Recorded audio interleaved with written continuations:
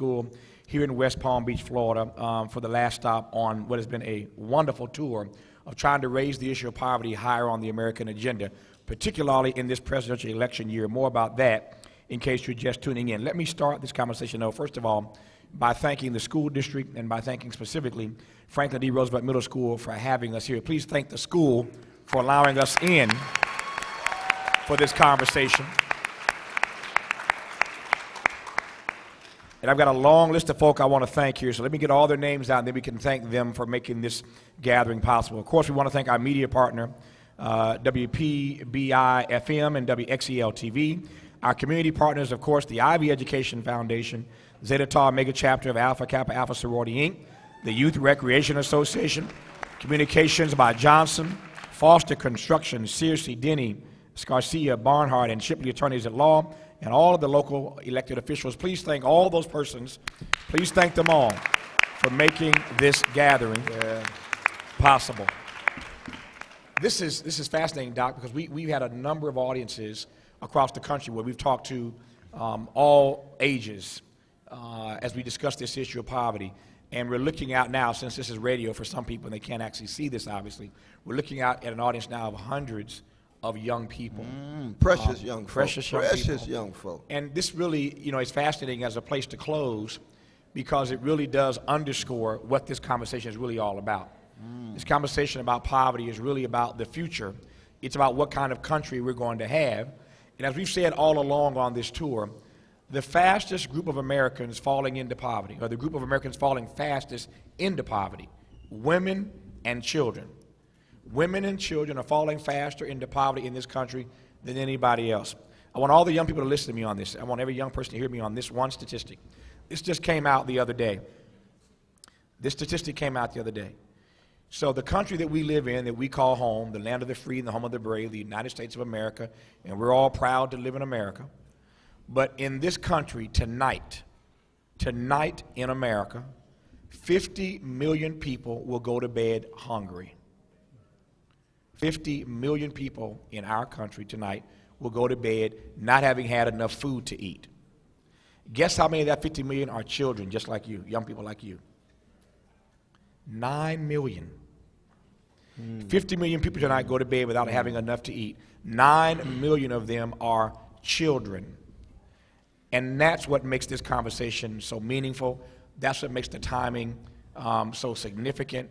And that's why Dr. West and I have left. He, of course, left the classroom at Union Theological Seminary in New York.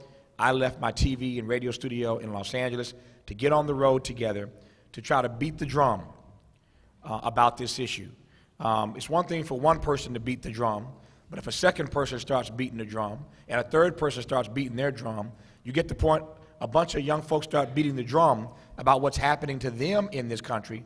You can't have that many people beating the drum and somebody not hear the noise, right?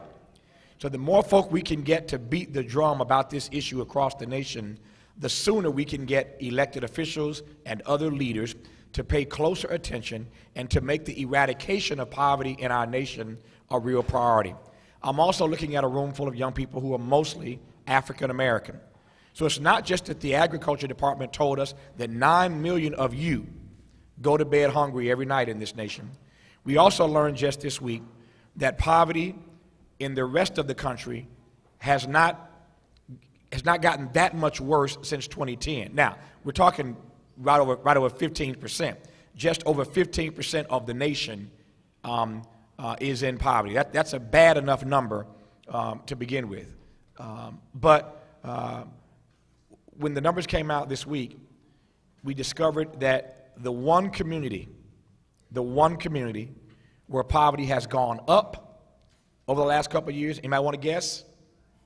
You got it, young people, the black community. So in places like West Palm Beach, in places where I live, in Crenshaw, in South Central, y'all heard of South Central LA? That's where I live. I live in South Central. So I live in a community like this. My office is in a community like this. So in places like South Central, in places like West Palm Beach, in places where Dr. West hangs out in New York, like Harlem, where there are concentrated numbers of black folk, poverty over the last couple of years has gotten worse in our community. We are the one community where it has gone up.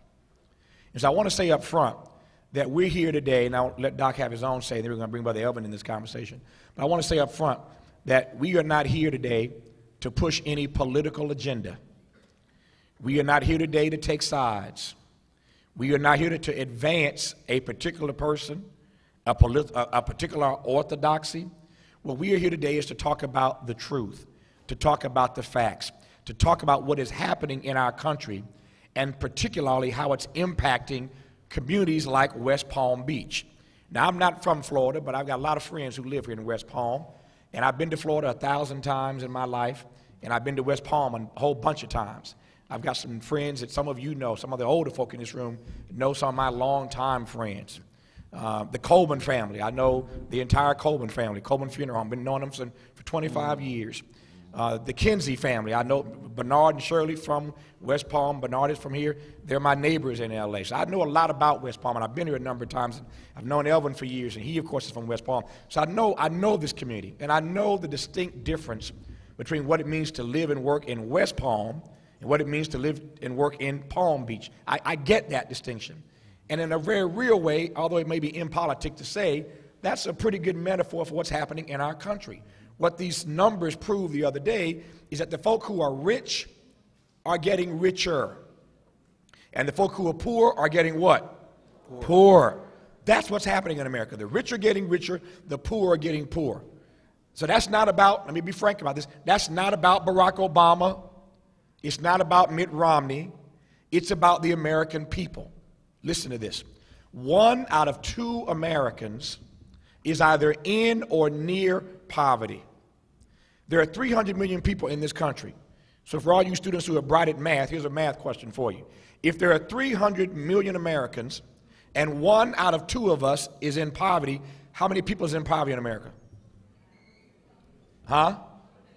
You got it, 150 million. There are 300 million Americans.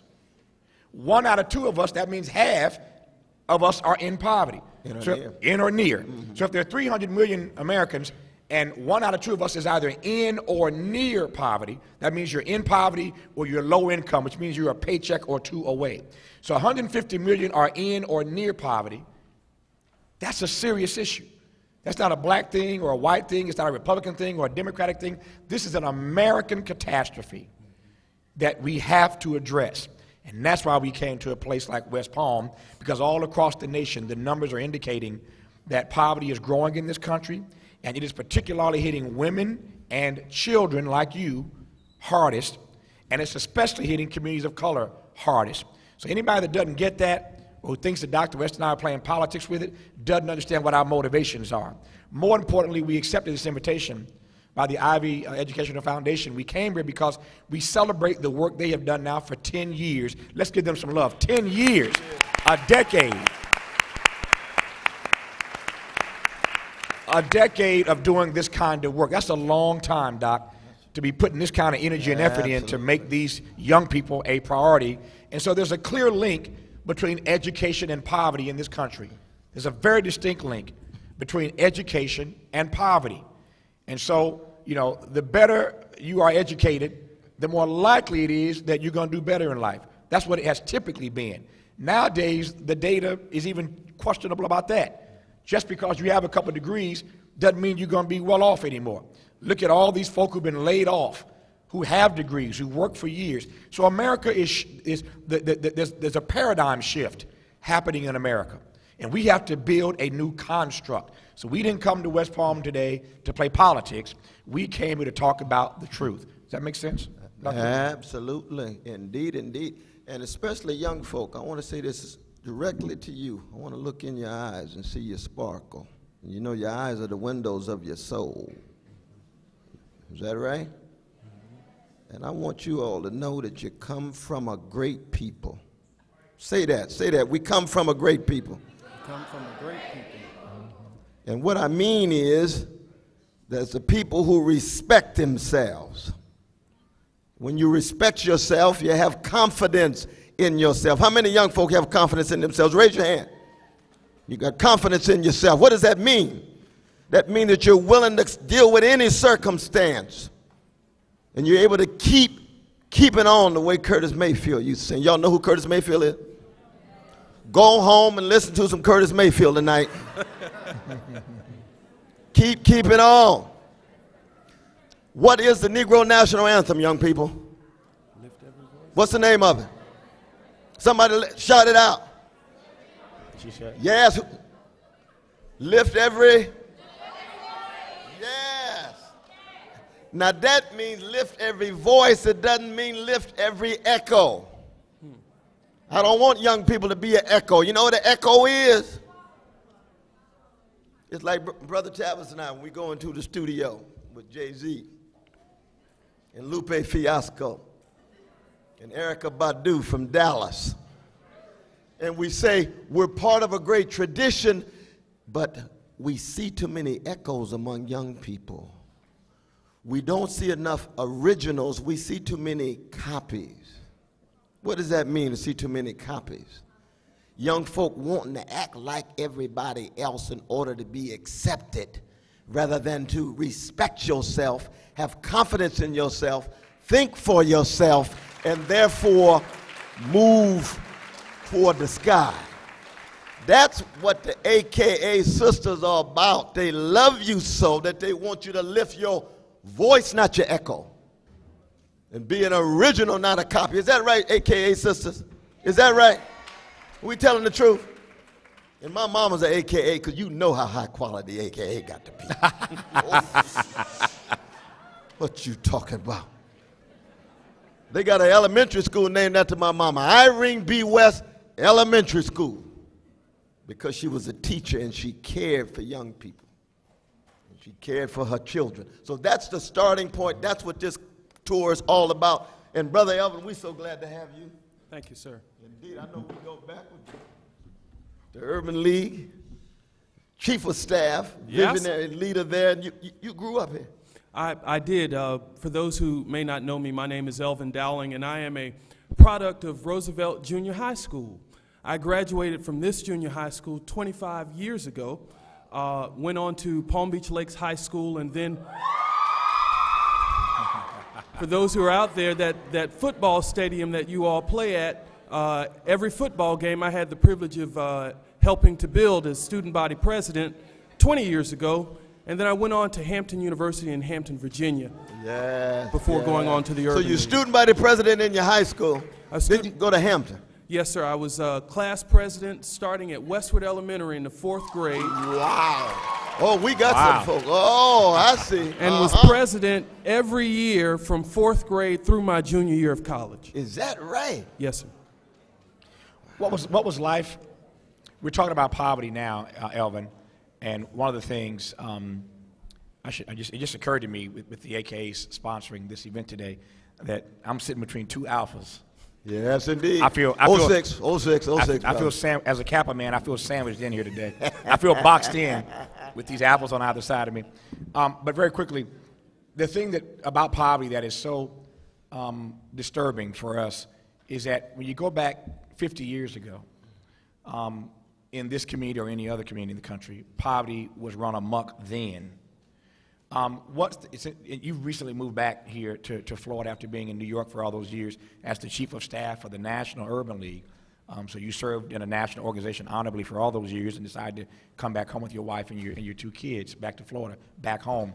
But as you move around where you grew up, and you just gave us a wonderful history of what you experienced in this town in terms of education, what are the distinct differences, or what do you see that disturbs you from what you saw growing up here 25 years ago and what you see coming back here 25 years later, where poverty and related issues are concerned? Certainly. Here at Roosevelt, we read a story many years ago called A Tale of Two Cities. And it starts out by saying it was the best of times, it was the worst of times. It was the age of wisdom, it was the season of light. Palm Beach County in general and West Palm Beach in particular is like a tale of two cities. There is extreme wealth on one end and extreme poverty on the other. The challenge that I've had over the past 20-plus years being gone and often visiting and coming back home and now being a permanent resident of West Palm Beach is that I realized that very little has changed since I left 20 years ago. And something at some point has to give. At what point do we as an African American community, when we look at neighborhoods like Pleasant City, when we look at Australian Avenue, when we look at 15th Street right behind us, and very little has changed, we have to begin asking ourselves the fundamental question, what are we doing wrong, or what are we not doing? And I think part of that has to be holding our elected leaders accountable for making sure that we have economic development in our communities. I've had an opportunity to go to your office in Crenshaw, and I realize what can happen when you take an old nightclub, for example, like yours, and turn it into a center for economic development. We can do that right here in West Palm Beach, but it takes political will, it takes courage, and I'll be honest with you, Tavis, we haven't had very much of that since the days of Maud Ford Lee and Alcee Hastings and those stalwart fighters in the community who often said, no one can save us, for us, but us. If it is to be, it's up to me. So you're talking about leadership. Which is lacking, unfortunately, Dr. West. Leadership is critically important to anything that we do. Yes. And when we don't have leadership, leaders who are willing to stand up and say, who gives a damn about political party? Who cares about what fraternity, sorority you're in? This is about helping people to step into their greatness. Until we're willing to do that, we're going to continue to be in this same rut that we're in. His name is Elvin Dowling. He grew up here. He's a motivational speaker, an author, entrepreneur, the architect of change. Elvin, good to have you here. Thanks for coming on. Thank you, Pat. We're going to take a short break, about a minute, and reset the stage, and we are going to come back and continue our conversation. We are in West Palm Beach, Florida. This is the final stop on our poverty tour, having gone to 4 states on this tour: Ohio, Virginia, Pennsylvania, and Florida. And this conversation is being brought to you by Pacifica and Native Voice One.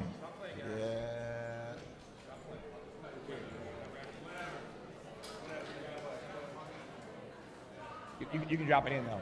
There's nothing live. There's nothing live today, though. You can drop it in later. Yeah. Oh, that's good. Yeah. So Jay's trying to do too much. He needs somebody to help him with this.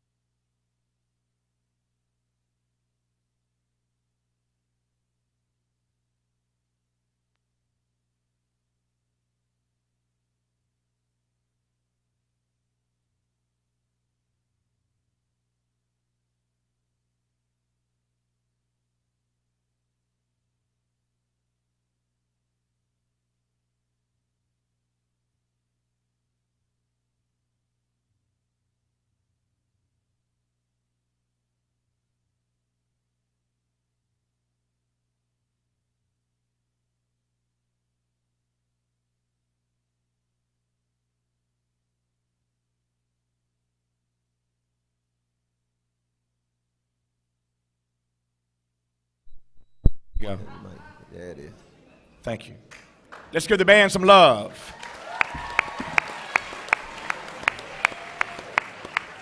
The Roosevelt Middle School Marching Band, because we are now sitting inside of the Franklin D. Roosevelt Middle School, in West Palm Beach, Florida. In case you've just tuned in, this is the last stop on what has been a 4-state poverty tour. We started in Ohio, then went to Virginia, then to Pennsylvania, and now in Florida, the last of 4 cities. Obviously, these are all swing states, battleground states, critically important in this upcoming presidential election. I'm Tavis Smiley. I'm Cornel West. And we're delighted to have you listening to this conversation about how to make poverty a priority in this country. Pleased to be joined now by 3 persons who are all leaders in their own right. Let me introduce them, given how they are seated next to me.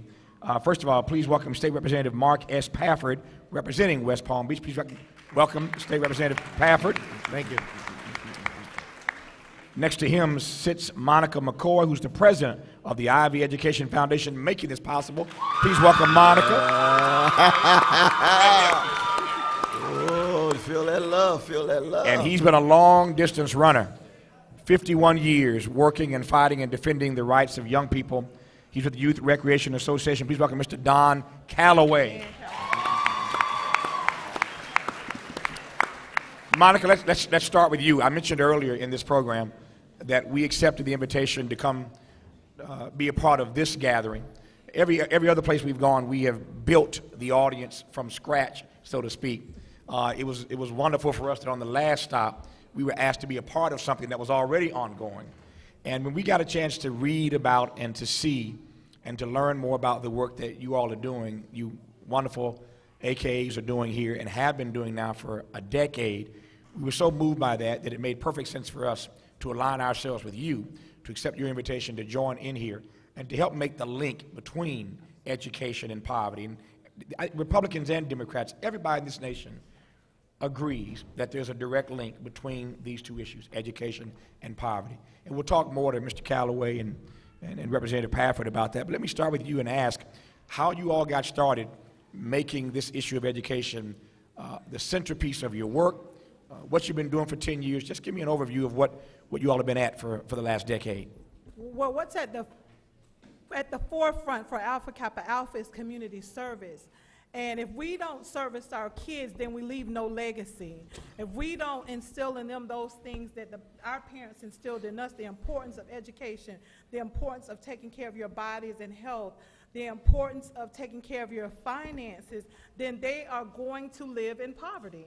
And we don't want our young people to live in poverty. So 10 years ago, in addition to some of the other things that we do, we started this one-day, all-day youth symposium where we bring in people with expertise in those areas, education and health and in finance, and we give the kids some tidbits on how they can live and how they can improve their lives. We have 2 mentoring groups, a middle school group and a high school group, Precious Pearls and 20 Pearls.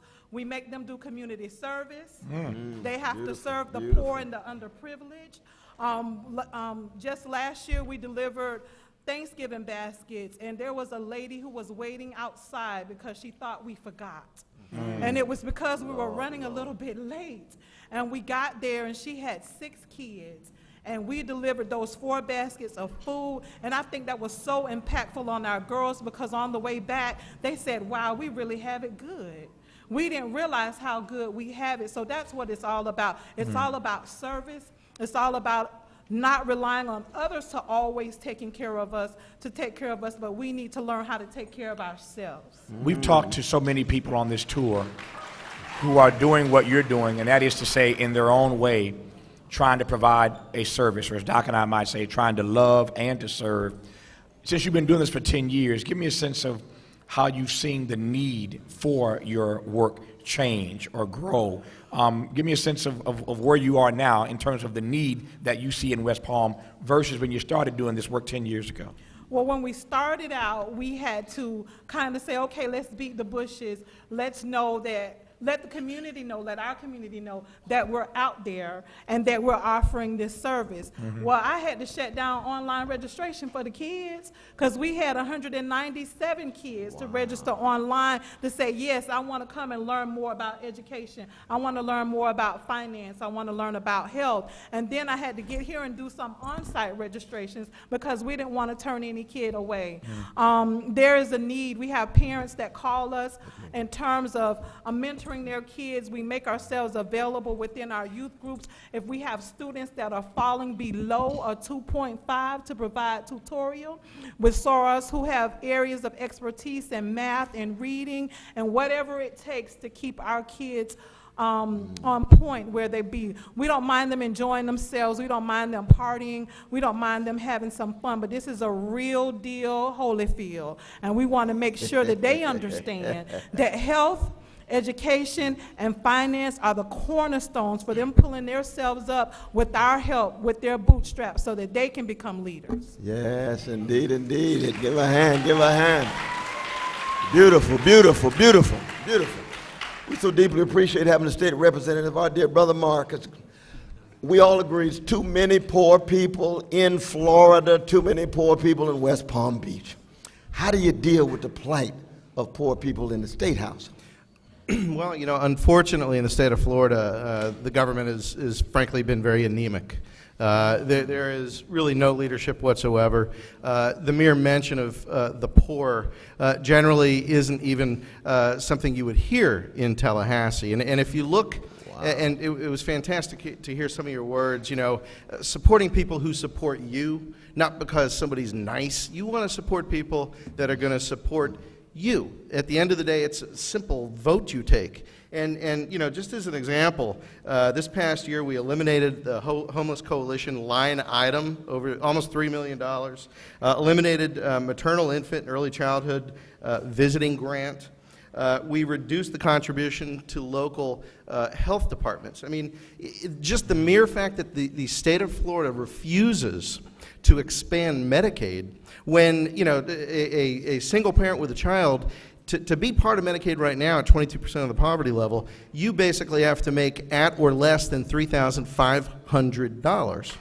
All they want to do is bring it up to 133% of the poverty level, which would be, in the same case, $14,000 to $15,000 annually. We've got a state that's basically done nothing. And frankly, we've got a governor and leaders who have been completely destructive to the state. This issue of voter suppression. Yeah. Oh, yeah. That's being, very important issue. Very important issue. Being discussed all across the country, but what really kicked this conversation up to another level was the state of Florida. Since you're in the State House, tell me what we need to know about this issue, about what's happening in Florida, because again, Florida made all kind of national news around this issue of voter suppression. Well, and specifically, it's House Bill 1355, which did a number of things. It made it difficult for people to register people to vote. It changed early voting down to a small amount of days. But more importantly, in terms of the black community, in 2008, almost 54% of turnout occurred during early voting for the black community. And what you see is a very specific plan to eliminate that voice in who we elect to be representatives in our state leadership, whether it be governor or anybody else, or me. And this past year, you know, I sponsored a bill actually that would have reversed the 4 major items that the courts were looking at, and of course the bill never even got a hearing. And so there is a plan in action, as far as I'm concerned, that works against everybody here. Black, white, it doesn't matter. There is a plan to diminish the scope and the voice that we have to elect our leaders, and it's shocking that it's going on today, yet it is, and we've all got a plan to do better than what that law meant us to do. We've got to work around that law to make sure we get out and say what we need to say and vote. Absolutely, absolutely. And we know that Martin Luther King Jr., when Martin Luther King Jr. was shot down like a dog in 1968, he was focusing on poverty and he was giving a critique of what was going on in Vietnam. You all know you got a living legend here, Brother Dan Calloway. Living legend, 51 years of high quality service. And it's because he loves the people so. It is a national disgrace, not just here in Florida, but in every state, that poverty is not at the center of our conversation. Working people and poor people. Our dear Brother Dan. Thank you very much. Give us your thoughts on this. Well, I think poverty is going to be among us all the time because of the poor. That's what the Bible says. The strong shall bear the infirmities of the weak. And as long as the strong people deny going into the byways and the highways and the valleys and look out for the poor people, we're going to have that. I spent over 51 years as an athletic director of something, and over 25 years as a member of the Palm Beach County Sheriff's Office. And in that time, and I want you to know I'm 74 years of age. 74 years. The thing about, we are our brother's keeper, and we have forgotten that. The Chinese said that if you give me a fish, I'll eat for a day. But if you teach me how to fish, I'll eat for a lifetime. And that goes, if you train me, educate my mind, I'll be able to try to get a job and do for myself and my brothers. I think that we make it difficult when we start crippling everybody and thinking they don't have to work. You need to have that work background to survive in this world. I was born in 38, and in 1948, being the 4 for 4 boys, we had our own garden. We had our own chickens and things like that. We ate off the fat of the land. We fished. We didn't ask for handouts. We were reared up in a segregated society. I finished from that high school right down the street at Roosevelt in 1956 when all this was water and alligators. Nothing was over here west of that railroad track. You got to stop highlighting what you don't have and be grateful for what you do have and work on that. In 1965, after spending 3 years in Europe and being cut by the Pittsburgh Pirates, I had to come back home and leave the fast life of New York because somebody in the valley, and Martin Luther King made us understand that, need our help. It was a young man by the name of Lamar Parrish, and everybody knows that. He was a senior in high school, and he went off. We sent him to Lincoln University in Missouri, and he played 14 years in the NFL. And from that day to this day, we have sent over 1,000 kids off to college, whether they were in the athletic department, in that field, or whether they was a teacher. It doesn't matter, as long as they went off to school. And we're still doing that. Now, we are part of the culinary arts, trying to teach people how to be a cook, a chef. We are part of the auto mechanics and the husbandry, different things that they need to do because everybody can't go to college, but everybody can work. And everybody needs to have pride in him or herself that they are somebody. See, this is what Martin taught us when he spoke at that same in 1966 at Roosevelt campus. We are somebody. We are God's children. We are made in his image. He said, fleecy locks and black complexion. Nature cannot forfeit its claim, but skin may differ, but affection dwells in white and black the same. If you understand that, you are somebody. Now, why he went back to the valley is to give everybody hope. When you give people hope and make them feel good about themselves, they'll do better.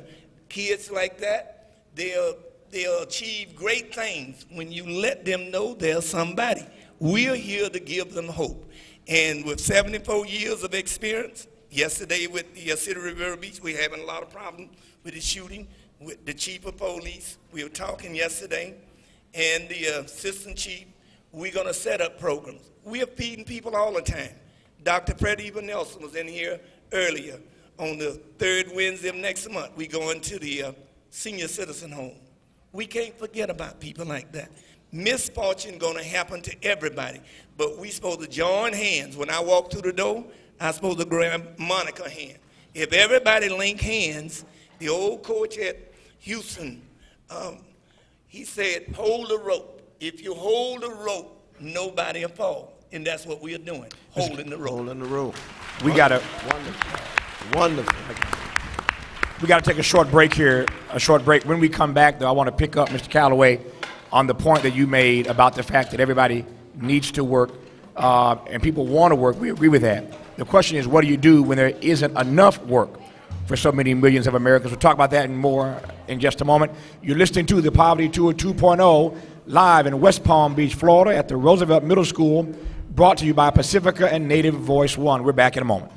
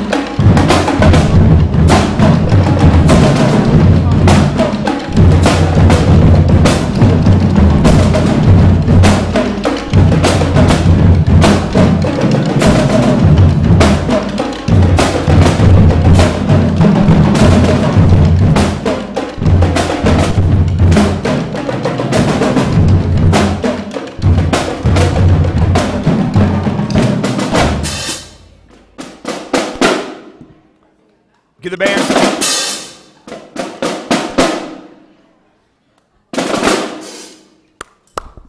Give the band some love. Yeah. That's the Roosevelt Middle School marching band. We are live in West Palm Beach, Florida. I'm Tavis Smiley. Cornel West is. And this is the final stop, again, on our four-state Poverty 2.0 tour. We went out last year, in case you just tuned in, went out last year to 9 states, 18 cities. Earlier this year, another 20 cities on our book tour for the rich and the rest of us talking about poverty. And now we are in West Palm Beach, Florida. Last stop on this 4 swing state tour of Ohio and Virginia, Pennsylvania, and we wrap in Florida. Before the break, Mr. Calloway was making the point, and I can't be as profound as he was, but making the point that people want to work, that people need to work, that people should work, that there is dignity in work. Dr. West and I agree with all that. The question is, what happens when there isn't enough work? What happens when political indifference and corporate greed, multinationals making more money here, shipping more jobs abroad? I don't believe that people ought to depend on government looking for a handout either. But the question, State Representative Pafford, is what do we do when the government doesn't step up to the plate and engage its role in making sure that Americans have the means to exercise their gifts? I mean, Mr. Calloway was talking about Dr. King, and I regard Dr. King, as does Dr. West, we regard Dr. King as the greatest American this country has ever produced. Dr. King, to my mind, is the greatest American this country has ever produced. But that March on Washington wasn't just about protesting about civil rights. It was about jobs and freedom and peace. So Martin King wanted people to have access to good jobs, not minimum wage, but living wage jobs. So Mr. Calloway's point, Doc and I agree with, I think, wholeheartedly. The question again is, what do you do when people want to work? There are millions of Americans right now who would do anything to find a job. So many of them unemployed and underemployed. So it's not a matter of people not wanting to work. So many right now don't have the opportunity to work. Well, and if I could add to that, it's also the type of work. You know, in this state, you can be providing the most intimate type of care in a skilled nursing facility, in an ALF, and your wage is the same as somebody who handed you the cup of coffee at McDonald's.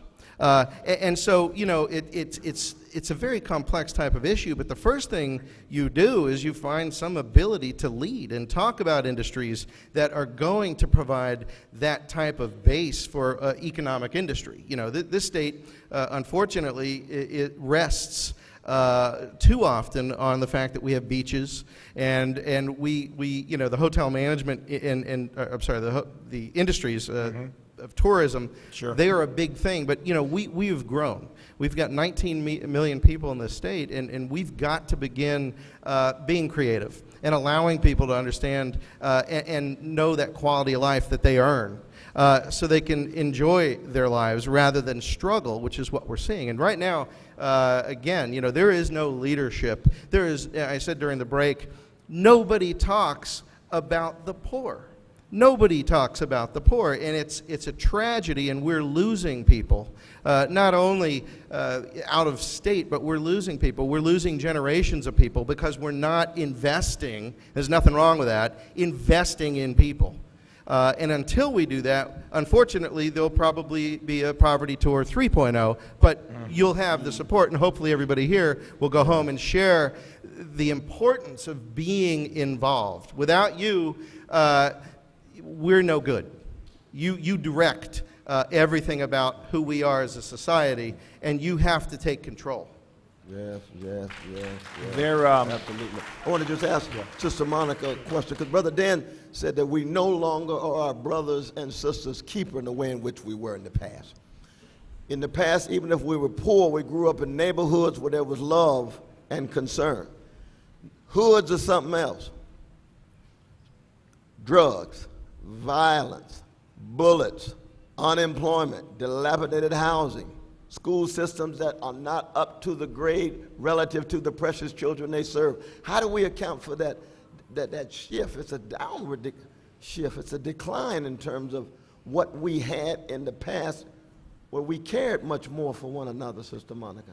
Well, No, that was directed to, so I was using your point, Brother Dan, but that was directed to Sister Monica because she's an example of somebody who cares. Well, I think what we need to do And then in you can terms answer that. in terms of looking outside, we need to look outside and make others accountable, but we also need to look at ourselves, those of us who are in positions to help young people that we know need jobs. Then we need to look out for them. We need to make sure that they have the education they need, that they are prepared, and when they come back to our area and we're in a position to help them, then we need to say, you know what, that's Miss Lila's boy.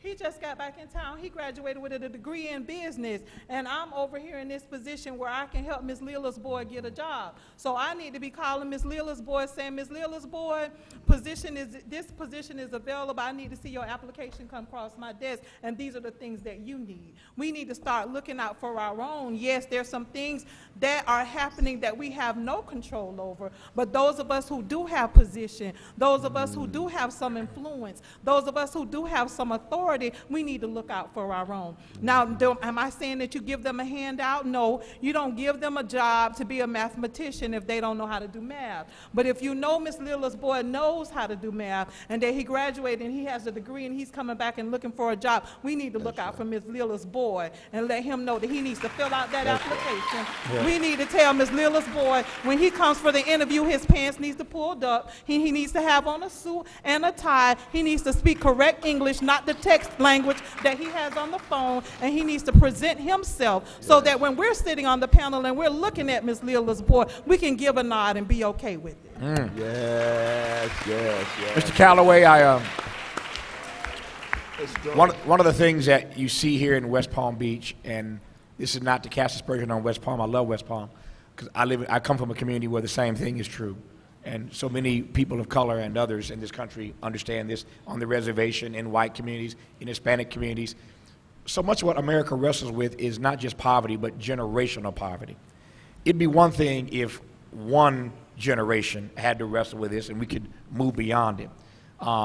But in so many of our families, and I know this is the case here in West Palm, I've seen the data, so much of this is not just poverty, it's generational poverty.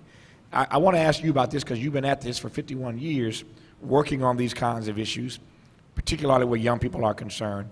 But what say you about the fact that we are burdened by what is generational poverty in our community so often? Wonderful question. Well, one of the things, before I answer that, about the jobs, Florida is a state dependent on tourism and building, the construction trade.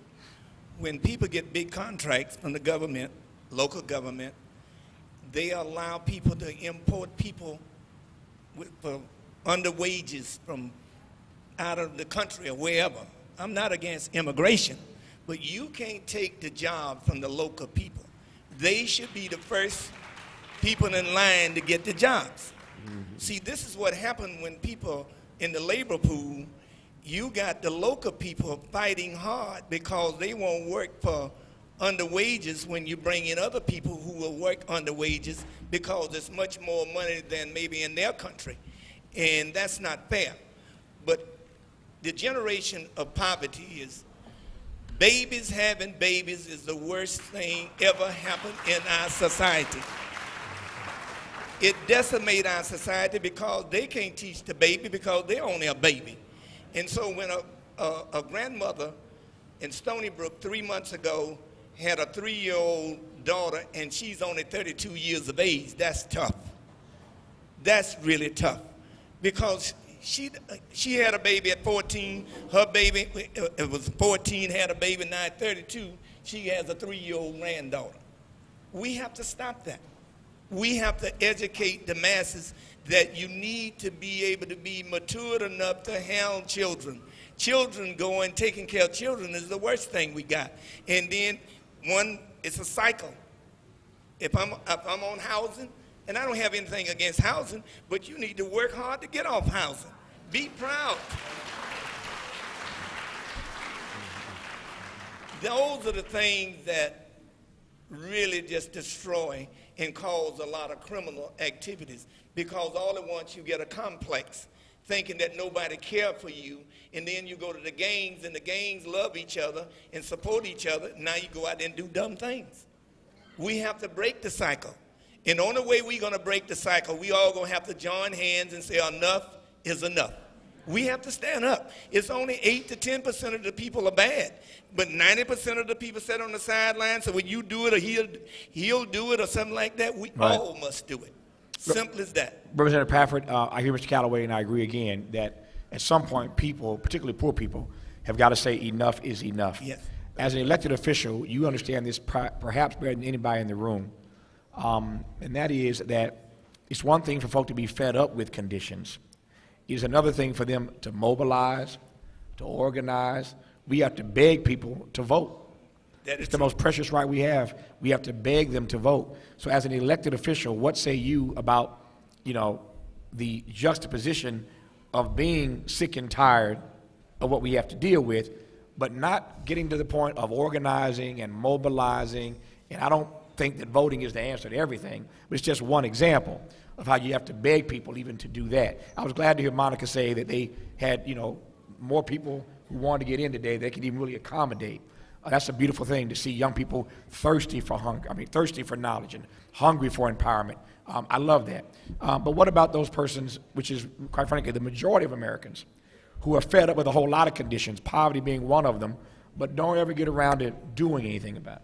Yeah, and I think some of that lies in the fact that we've allowed our corporations to have so much control and so much influence, and everybody's seen it. They've either getting it in the mail or on television.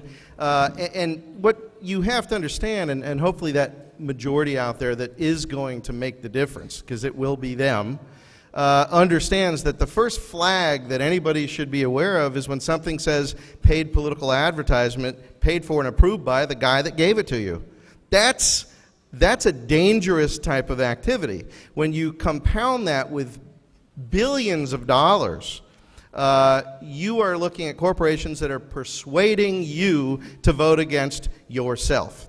No matter how many dollars are out there, at the end of the day, we all are going to have a certain period to engage in our destiny, in our future that affects us, that investment of people, of money, and investment in society. And at the end of the day, it really is up to you to understand who is going to support you and who is not going to support you. And it's beyond a piece of paper or a television ad. It actually means engaging in a discussion with people that you trust, and doing your homework and educating yourselves about people who say they're supporting you, but every single moment of their political life, they're voting against you. And unfortunately, I think it really begins to mobilize when it hurts people most. And unfortunately, that's in their pocketbook. And I think now is the moment we must embrace our future, get involved. As Mr. Callaway said, let's get educated. And there's no one in this room that's attending and being part of this that should not be involved. It is your obligation and responsibility to help all of us. As individuals, you can make that difference. I know that precious young folk just walked in with the drums, and I think it's very important to acknowledge that the drum not only comes from Africa, but the drum was banned against black people, both on the slave ships and on the plantations, because those drums were a form of lifting one's voice and encouraging each other and being able to relate in harmony to something bigger than you. We're talking about fighting for justice. Brother Mark talks about fighting for justice against big money, fighting for justice against racism. It should be against sexism. It should be against anti-Semitism, anti-Arab, anti-Muslim sensibility. These drums, every time you play these drums, that's connected to your history. Do you feel powerful playing the drum? You feel something?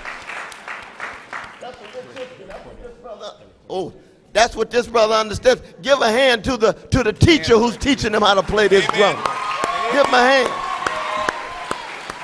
So it's not just an instrument, it's part of a history. So then you can straighten your back up and love each other. Not just black people, everybody.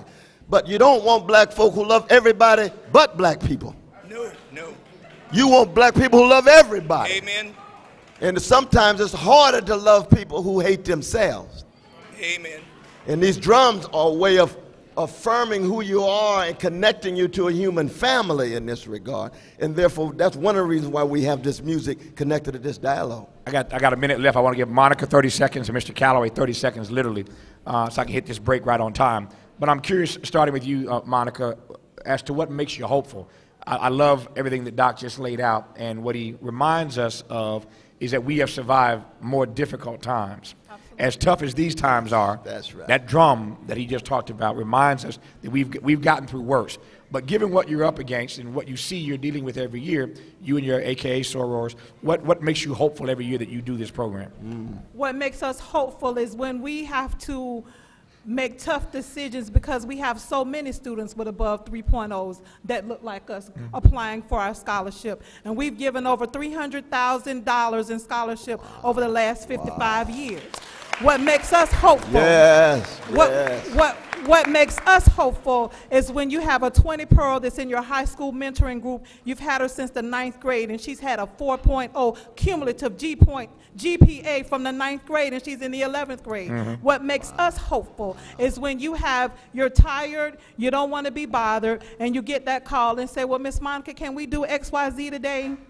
And that gives you what you need to just go forward. So I think the young people for us are those that give us hope in terms of knowing that we need to stay the course to do what we need to do to make sure that they do what they need to do. Mr. Calloway, I got 30 seconds, sir, right quick.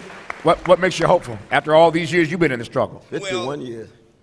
I had the privilege to be taught by some great teachers at Roosevelt and at Palmview, whatever, and even at Washington Junior High School, because my teachers were surrogate parents. They were more than just teachers. They taught us life. And Mrs. Hutnell and Mr. McDonald are still teaching me, and I'm 74. I think that it's imperative that we all become leaders and doers and rather be complainers and followers. Mr. Dan Calloway, thank him, please. Thanks to State Representative Mark Pafford, we thank you. And Monica McCord, we especially thank you and your AKA sisters. You're listening to the Poverty Tour 2.0 from West Palm Beach, Florida, brought to you by Pacifica and Native Voice One.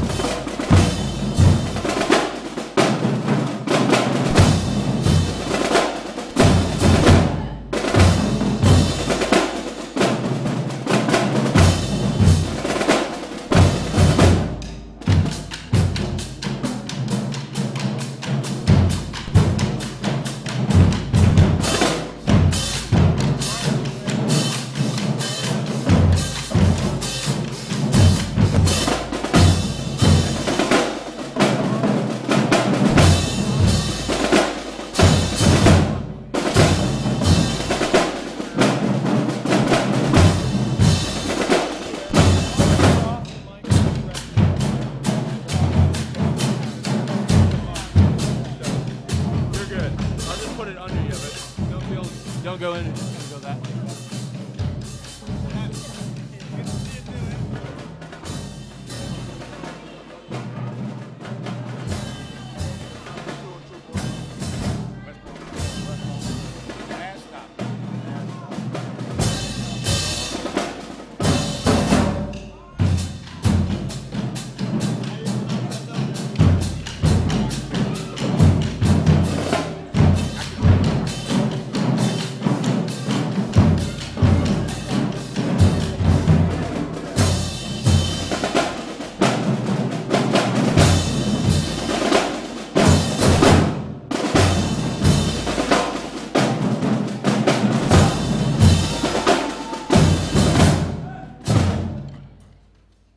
Welcome back to the Poverty Tour 2.0. We are at Roosevelt Middle School in West Palm Beach, Florida. This is the final stop on what has been, this time around, a four-swing state poverty tour.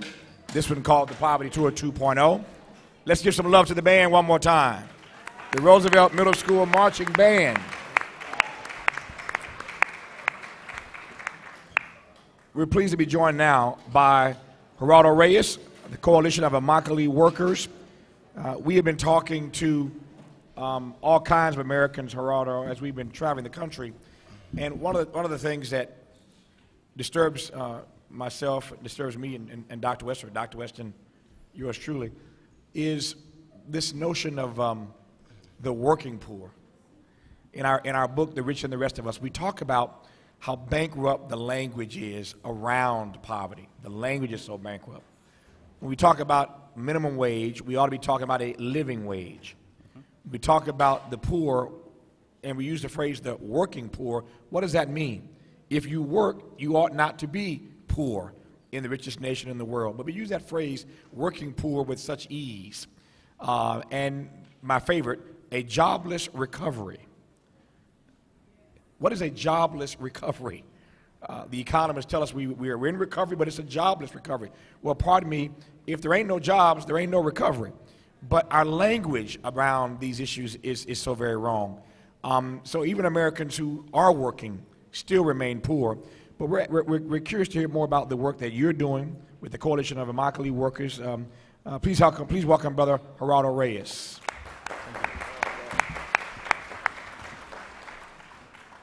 Well, first of all, let me say that it is an honor to be here today and to be sharing a little bit of what we do.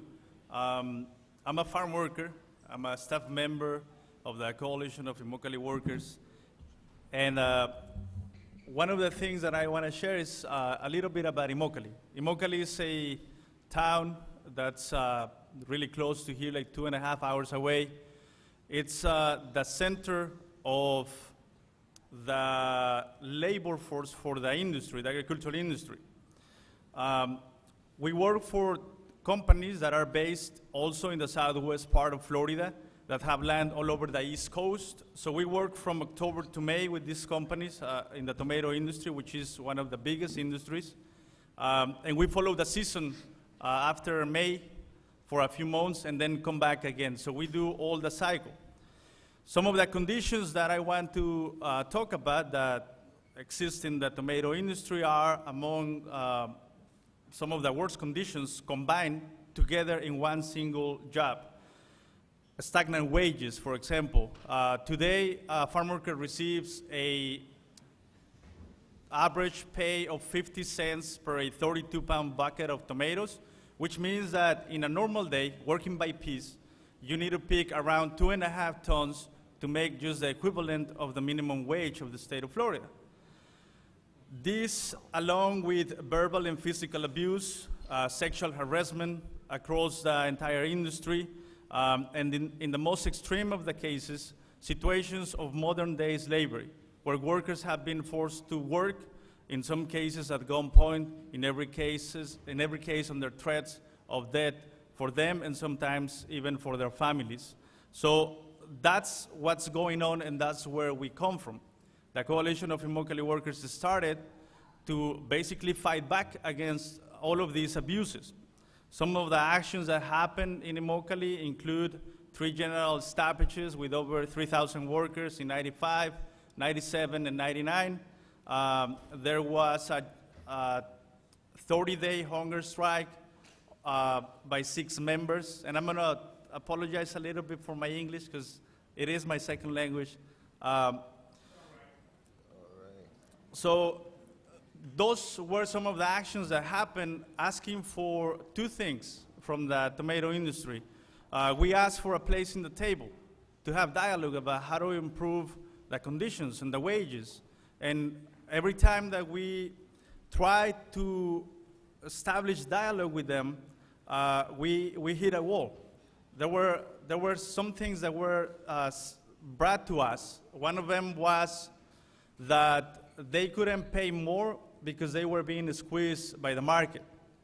And then they refused to sit at the table with us on all of these years. So we thought, as farm workers, how are we going to be able to make systemic change in an industry that refused to first recognize the problems or deny them? They would say, there's no such abuse going on within the industry.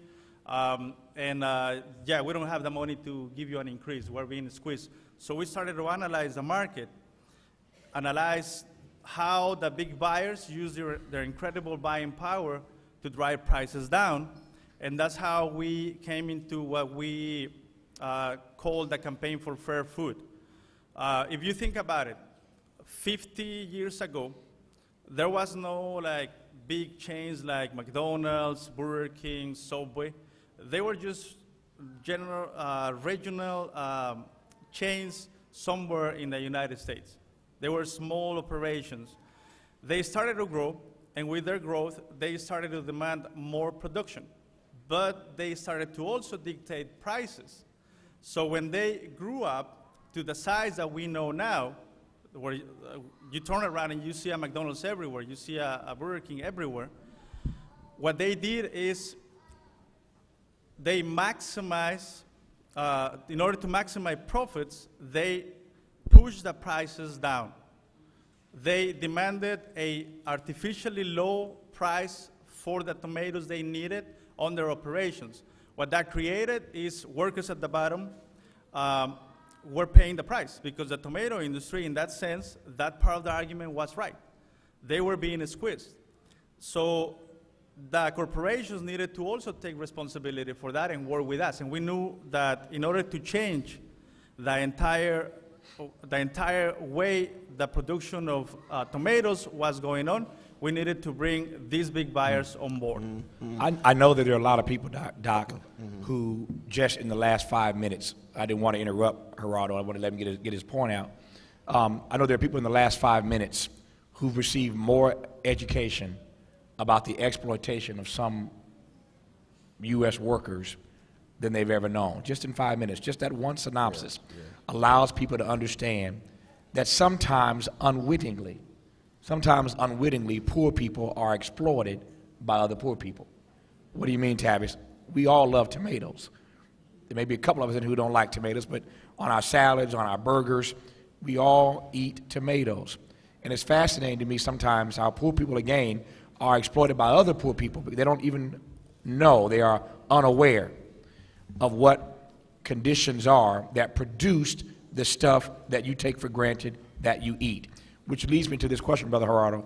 I wonder to what extent you think, it's not their fault necessarily that they don't know, but to what extent do you think the general population understands the hell that you all have to endure to put tomatoes in the grocery store for us to have on our dinner table? You think most folk understand what you just laid out? I think that many people don't. Many people don't have an idea that there are workers in the other end enduring these conditions. But it's a process that we are trying to address with the Campaign for Fair Food. We organize tours, national tours with workers to talk about precisely these things. We go to many universities, we talk to people in churches, we address union members, other organizations. So we're trying to do what we can with the limited resources we have. And more people are waking up to this reality. We often make a comparison about the power the market have versus the power we have. And I could say without a doubt that in one hand, yeah, we're going up against a power that can create images and phrases that we can learn really fast and absorb really fast, but over time, those phrases are not important anymore. They are important in the moment when somebody injects millions or billions of dollars in publicity campaigns. But there's the power that confronts that, which is the power of conscience, the power of knowing the person's humanity, the person at the other end that was invisible for so long. When we talk about these things, when we talk about the abuses going on, people wake up. When we talk about slavery, and I'm going to mention a couple of cases just to give you a sense of what we are talking about when we say slavery, people wake up to this reality and start to question the food system, start to question the big chains and what they are doing, and start to organize also with us. There's many groups of people in different parts of the country, New York, Chicago, California, Texas, everywhere, that are organizing to spread the word. So it's an ongoing effort, and at the end, the power of money will never overcome the power of consciousness. Over time, this power will stay with the person who absorbs that information, and then little by little, this is slower, but it's an ongoing and unstoppable process that knows no limits in terms of generations or borders or anything. It's an ongoing process, and we will arrive to the point where everyone is going to have the same question in their mind. Where is our food coming from, and what are the conditions? And if they are not fair, then people are going to rise. That's our hope, and we know it's going to happen. It's happening little by little. Yeah, step by step, step by step. I mean, as you know, this poverty tour was a call for conscience, and it was a building on the legacy of Martin Luther King Jr., Fannie Lou Hammond, but also Cesar Chavez and Dolores Huerta and others. We live in a system that puts profits over people, especially big banks, big corporations, too many poor people. I got a delicate question for you, my brother. Uh-oh, beware when Doc asks a delicate question. You know and I know that there's too many Latinos who have stereotypes of black people. Mm-hmm. Too many black people have stereotypes of Latinos. How do we create situations where we can work together as human beings and workers against powers that be when these stereotypes are still operating and in which there's racist perceptions still operating? From our perspective, it is an issue about seeing the humanity on each other. It's as basic as that. If we are able to talk about things that affect both communities, things that are coming from the top, but makes us so confused because we very rarely look to the top and ask the questions to them. Why is it that we are poor? Who's creating this poverty? Once we look to the top all together and see in each other's eyes the chance to be able to change the realities we are facing, we're going to see each other differently too. So I think that by working together, we will be able to, little by little, eliminate all of those problems, all of those stereotypes. But we need to be real about it. It will be, there will be situations, there will be problems, but it is an ongoing process of change for oneself as part of a movement that we're trying to create. Geraldo, let me ask you right quick. I've got about 4 minutes, and I got to go to a break. And before I ask this question, for those in the audience, there's a microphone to my left. Don't move now. Don't move now. There's a microphone on the floor here to my left. And in the next segment, which will be about 20 minutes long, we're going to get to that segment in about 3 or 4 minutes. When we get to that last segment in this hour, there's going to be about 20 minutes where we want to engage your questions or comments on Geraldo's comments or anything else you heard or not heard today. We want to, at various points throughout this town hall, hear from you and let the national audience hear your thoughts, your questions, your comments. So when I call for it, there's a microphone here. Get your thoughts together, and we want to hear from you on national TV and national radio here in just a few minutes. Having said that, with the 3.5 minutes we have left before this break, Doc asked a delicate and beautiful question about coalition work between black and brown. You referenced earlier that you had a couple of examples of what you meant by slavery. Whenever you tell a room full of black folk, whenever you use the word slavery, that's a serious comparison. You know, it's like saying to a Jewish audience that something felt like a Holocaust. There's just certain words and phrases that you got to be able to back up. I'm sure you can. Yep. But when you use the word slavery, that these workers are working in slave-like conditions, give me 1 or 2 examples right quick in 3 minutes. Very good. There are the conditions that are the norm that allow for extreme conditions to happen. When workers have no voice in the place where they work, when they are not seen as human, but as mere tools for the system, hands to do the work. This extreme abuse has happened. And I'm going to give you a few examples. There's been 7 cases that have happened since 1997 until today, where over 1,000 workers have been liberated from these conditions. 15 bosses are in jail. One of the cases, just to give you these 2 examples, in 2007, Florida employer Ron Evans was sentenced to 30 years in federal prison on drug conspiracy, financial restructuring, and witness tampering charges. Among others, his wife, Jaquita Evans, was also sentenced to 20 years, and his son to 10 years, operating in Florida and North Carolina. Evans deducted rent, food, crack cocaine, because they established their business with their labor force. And the workers in this case were recruited from homeless shelters. It was African-American workers mainly, American citizens, and that was one of the cases that was brought to court. Right. They were inside this place where there was fences to prevent them from leaving, and there was obviously the threats of death. Another case, Navarrete case, it happened in Immokalee. This case involved workers who were forced to sleep inside a U-Haul truck. They were constantly beaten in the place where they were sleeping, in the place where they would be taken to work, and they were literally chained inside this U-Haul truck. One of the workers was caught with a knife across the stomach, and when they were able to escape through the ventilation hatch, they came to the police, and at the same time they came to the Coalition of Immokalee Workers. When they arrived, they still had the marks on their wrist of the chains that they used to hold them in this really cruel case of slavery. So when we're talking about slavery, we're talking about situations that have been prosecuted using the same laws that were used before many, many years ago. So we're not, I mean, it is a really violent issue.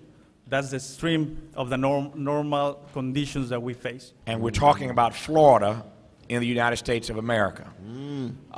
This is a very real issue, and we'll continue our conversation with Brother Gerardo of the Coalition of Immokalee Workers. You're listening to the Poverty Tour 2.0 in West Palm Beach, Florida, the last stop on a 4 Battleground State tour, talking about how we prioritize and eradicate poverty in this country. When we come back, we'll talk with the audience. This is being brought to you by Pacifica and Native Voice One.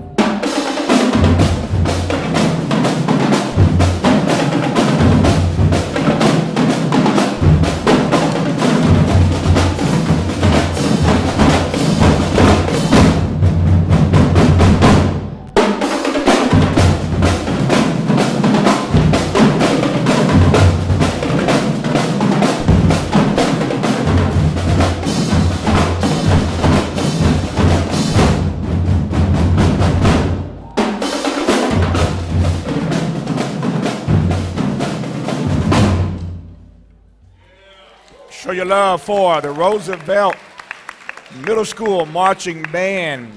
Give them some love again. Give them some more love. Give the band, the marching band, some love. We're in West Palm Beach, Florida. I'm Tavis Smiley. I'm Cornel West. And this is the Poverty Tour 2.0, the last stop after Ohio and Virginia and Pennsylvania. This is the last stop on our tour this time around as we try to talk about why we can't seem to get some traction on the issue of poverty in America, even though 1 out of 2 Americans now is either in or near poverty. 50 million Americans will go to bed tonight without enough to eat. 9 million of those are children.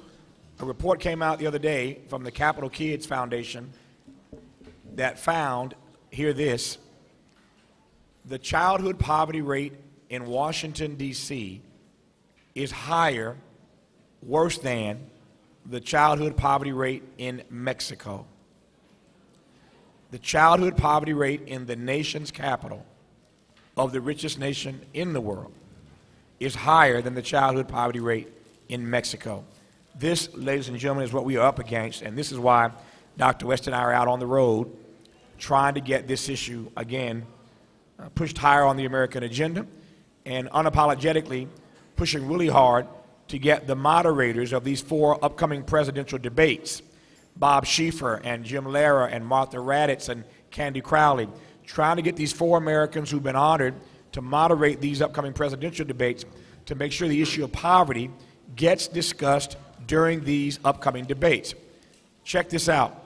In 2008, when Mr. Obama, then Senator Obama, and Senator John McCain were running against each other, there were 3 presidential debates. You watched them, I watched them, we all watched them. 3 presidential debates the last time around. The word poor or poverty did not come up 1 time in 3 debates. In 3 debates, Obama never raised it, McCain never raised it, the moderators never asked about it. Fast forward 4 years, look at the conditions that we are now suffering in vis-a-vis poverty, and tell me how we can abide another series of presidential debates where we don't get around to discussing how we're going to reduce and eradicate poverty in this country. So Doc and I have argued on this tour that poverty is threatening our very democracy. Poverty is a matter of national security. And either we take this issue seriously or we lose our democracy.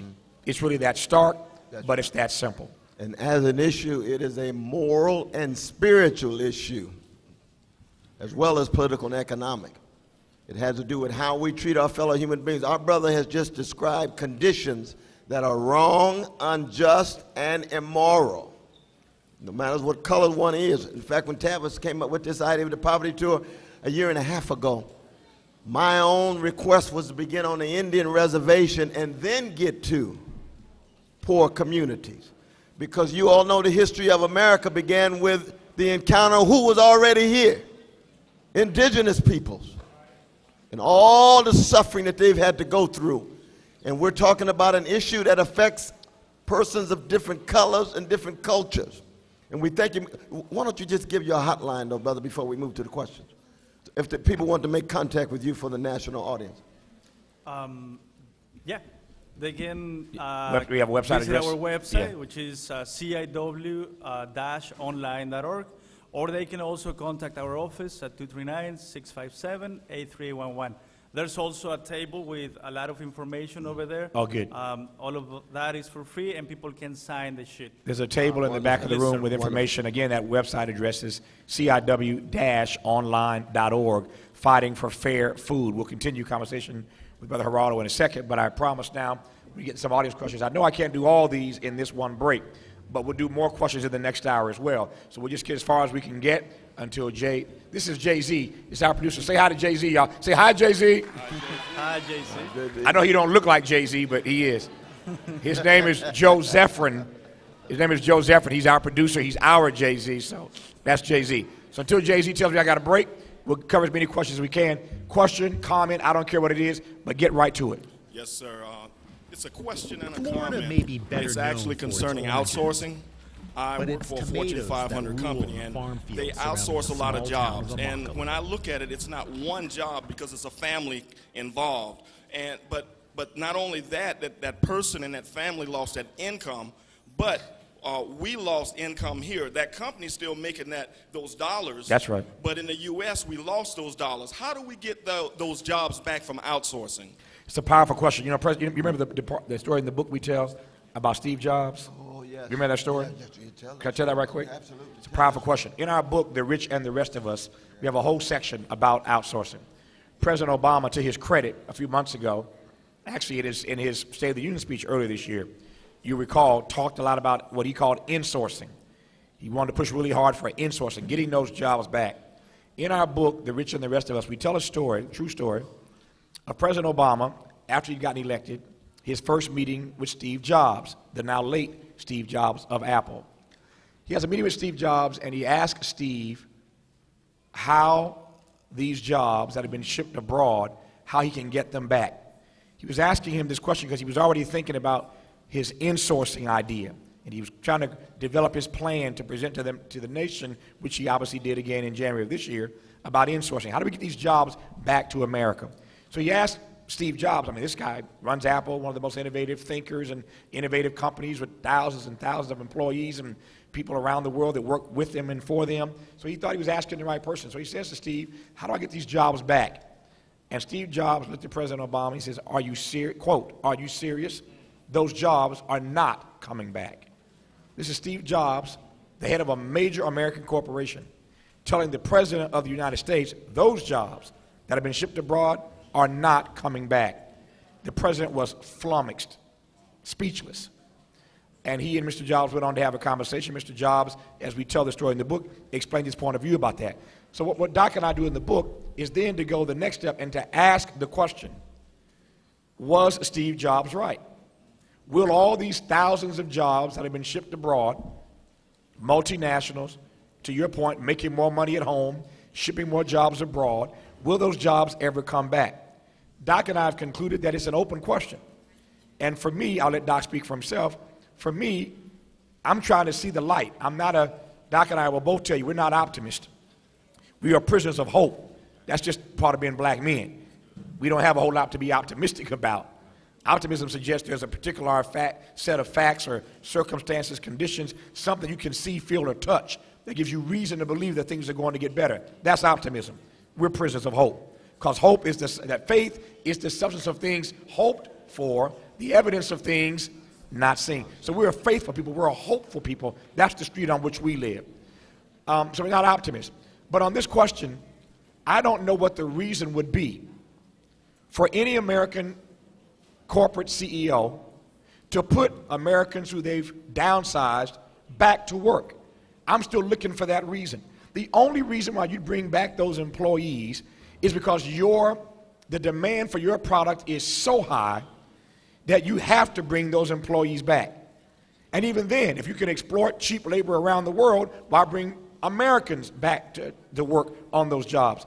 The bottom line is these companies have figured out that they can squeeze the middle class, squeeze more profit in the process out for the shareholders. So I don't see the reason, the rationale to ever bring those jobs back. That's my sense of it. I hope I'm wrong about that, but I ain't seen the light on that yet. And just very briefly, I'm so glad you asked the question because part of the problem is most of the American people don't know the truth about this situation. The big companies want big profits. They can make big profits by going outside of the country for cheaper labor. And they keep their profits oftentimes offshore, so only 1 out of 5 corporations even pay taxes. And working people lucky to get a job still have to pay taxes. That's wrong, that's unjust. So that the motivation behind the offsourcing is putting profits over people. Then the question becomes, how do you fight back? And that's what this whole tour is all about. I know we'll go right to our next one. Thank you for your question. Hey, how you doing, Brother Tavis? We like your T-shirt. Thank you very much. Yeah. That's what they were wearing when Martin Luther King was marching with them. You know that, brother. I'm going to talk about it in a few Yes, indeed. My name is Christian Nigerian. I'm the son of Haiti. My friend flew from Haiti yesterday because he knew you guys were coming to talk about poverty. Most of the world know Haiti as the poorest country in the Western Hemisphere, which is partially true. But at the same time, there's another part of the story that's never been told. As far as being optimist and hopeful, I think we as the son of Haiti are very optimistic about the future. Even though, when you're looking at the media, everything you hear is negative. Let me tell you what I do and who I am and why I'm here today and what I think we as black people need to do to support each other to move forward. I'm the president of an organization called the Millennials Project. The Millennials Project is an organization I founded in 2009 because of a vision that I have of Frederick Douglass when he went to Haiti in 1891. And he was speaking to a group of Americans to give him a better understanding about this new republic founded by slaves, and a republic founded by slave owners, which is a contradictory in the idea of freedom.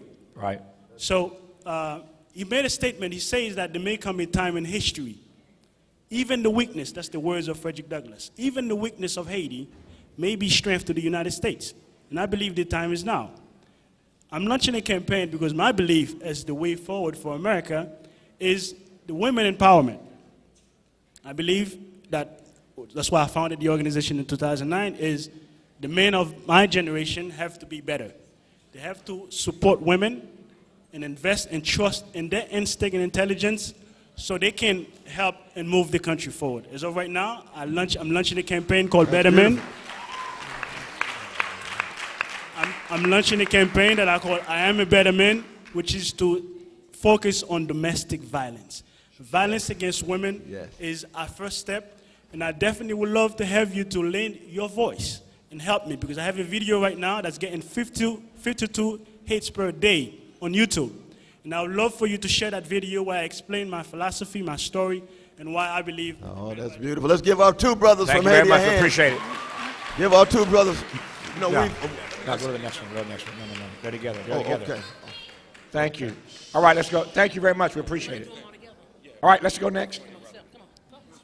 My name is Montreal Evans, and I just want to ask, if our ancestors fight for the rights of our educations, then why do black people get in trouble so much that they drop out of school, they go to jail, and they get killed? Wow, it's a deep question, brother. Give our brother a hand. Deep question, yeah. Eloquent question. But no, but brother, let him state it so I can look in his eyes when we talk to each other. Yeah, there you go. There you go.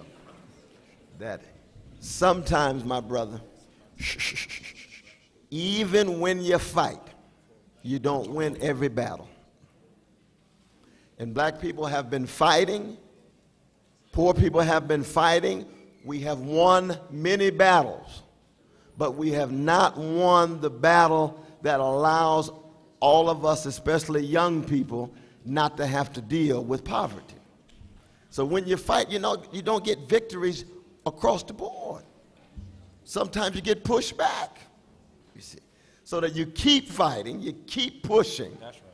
And that's part of what Tavis meant by hope. And this is when our Haitian brother talked about optimism and hope. You see, if optimism is thinking that things are going to get better but don't have to fight, hope is when you fight, you have some victories, but you don't have all of them. So hope is you just keep going no matter what. So I would say even our Haitian brothers are full of hope. And I want you to be full of hope. But even when you're full of hope, even when you fight in your life, brother, you're not going to win every battle. But don't give up. Don't cave in when you don't win. You keep fighting anyway. But that's a deep question you asked, though, brother. Thank you. Thank you for your question, brother. Thank you very much. Yes, sir. Hi, I'm Harry.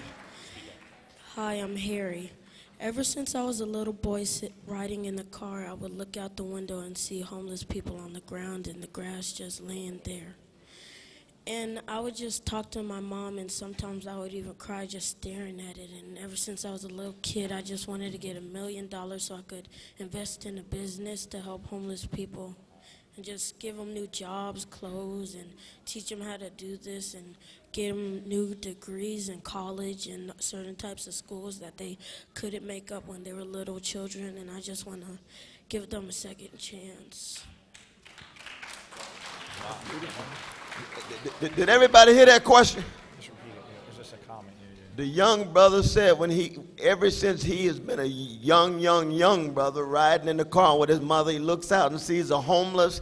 He says he dedicates his life to fighting for the homeless. He wants to get a business with money so that he can eliminate homelessness, and that's what we're talking about. You care, you're concerned, and you want to make sure that people live lives of decency. We thank you so much for that. We appreciate the work that you're doing, young man. We were in some city the other day, and we got into in Alexandria, Virginia. We had a deep conversation about homelessness. For those who've been around a while, you'll relate to this. During the Reagan years specifically, there was a great deal of conversation about homelessness in this country. In San Francisco and in Los Angeles and in New York, all the major cities. This was a cover story in Time magazine and Newsweek and front page New York Times. There was a moment in that Reagan era where homelessness was a major front and center conversation. I don't know what happened where homelessness just disappeared, fell off of the agenda of important items to be discussed in this country. But homelessness is back on the rise again. It's on the rise because folk are losing their homes as a result of losing their jobs. The shelters in this country are full. I've already told you a few times today, the food pantry lines are longer than ever. So homelessness is back on the increase. And so I'm glad to hear sharing his story, his expression about how that issue has impacted him, and asking his mom all the time, why are all these people sleeping on the streets? That's a question we adults have to ask ourselves and then decide whether or not we're going to push our leaders to address the issue. But homelessness is on the rise in this country. We move on to the next question or comment. Hi, my name is Christian, and I want to know, how can you help us do right in our community? How to do right in the community, how to help them do right. Oh, how to do right. Yes. You keep the love in your heart, that you're willing to aid others, help others, and you're willing to pay a price. By pay a price, what I mean, though, brother, is that you're willing to take a risk. You're willing to go outside of what you normally do. You're willing to be unpopular sometimes among your friends when you're doing the right thing. See what I'm talking about? You understand what I'm talking about? You're going to do the right thing, right? You keep doing the right thing. Justice, love, compassion, concern about others. We'll get more questions in the next hour of this conversation. You're listening to the Poverty Tour 2.0 in West Palm Beach, Florida. Please thank Brother Geraldo Reyes. Yeah. Please thank Brother Geraldo Reyes and the Coalition of Immokalee Workers. This conversation being brought to you by Pacifica and Native Voice One. We're back with more from West Palm Beach in a moment.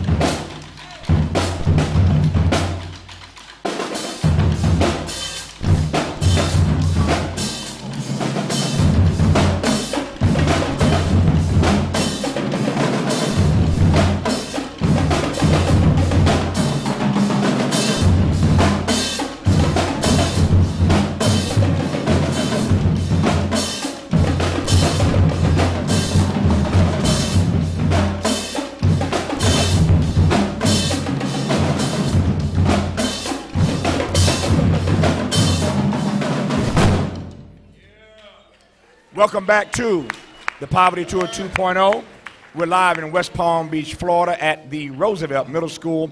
This is the final stop on this Poverty Tour 2.0, taking us to Ohio, Virginia, Pennsylvania, and Florida. I'm Tavis Smiley. I'm Cornel West. And we're going to continue now in this hour. We got some more time here for some more questions, and then next hour we got some more guests.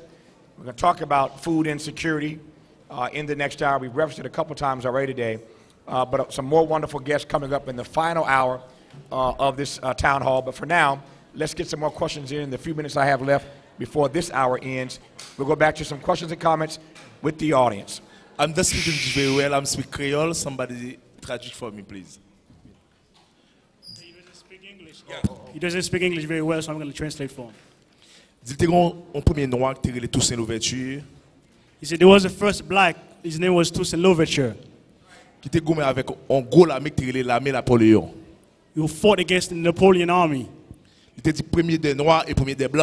he wrote him a letter to tell him that he was the first of the blacks to the first of the whites. He said, today, we're in at this defining moment in history in Haiti. How the best and the finest black men can unite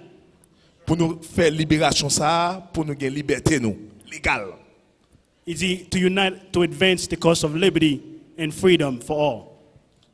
C'est pour une raison m'inviter panélistes en Haïti pour nous comprendre cette matrice libération. He said, I would like to invite you guys to Haiti to see exactly how we can really advance the struggle. Thank you. Thank you so very much. I've been there a couple of times, and always ready to go back to Haiti again. It's a beautiful country, beautiful people, beautiful art. My house is full of art from Haiti, but more importantly, people. You talking about fight back? Seriously, you talking about fight back? The Haitian people are the bravest people I've ever known. So thank you for coming. We just spent the whole day with Brother Wycliffe Jean just about, what, 3 weeks ago? Mm-hmm. You know Wycliffe? Wycliffe. Yeah. The great artist from Haiti?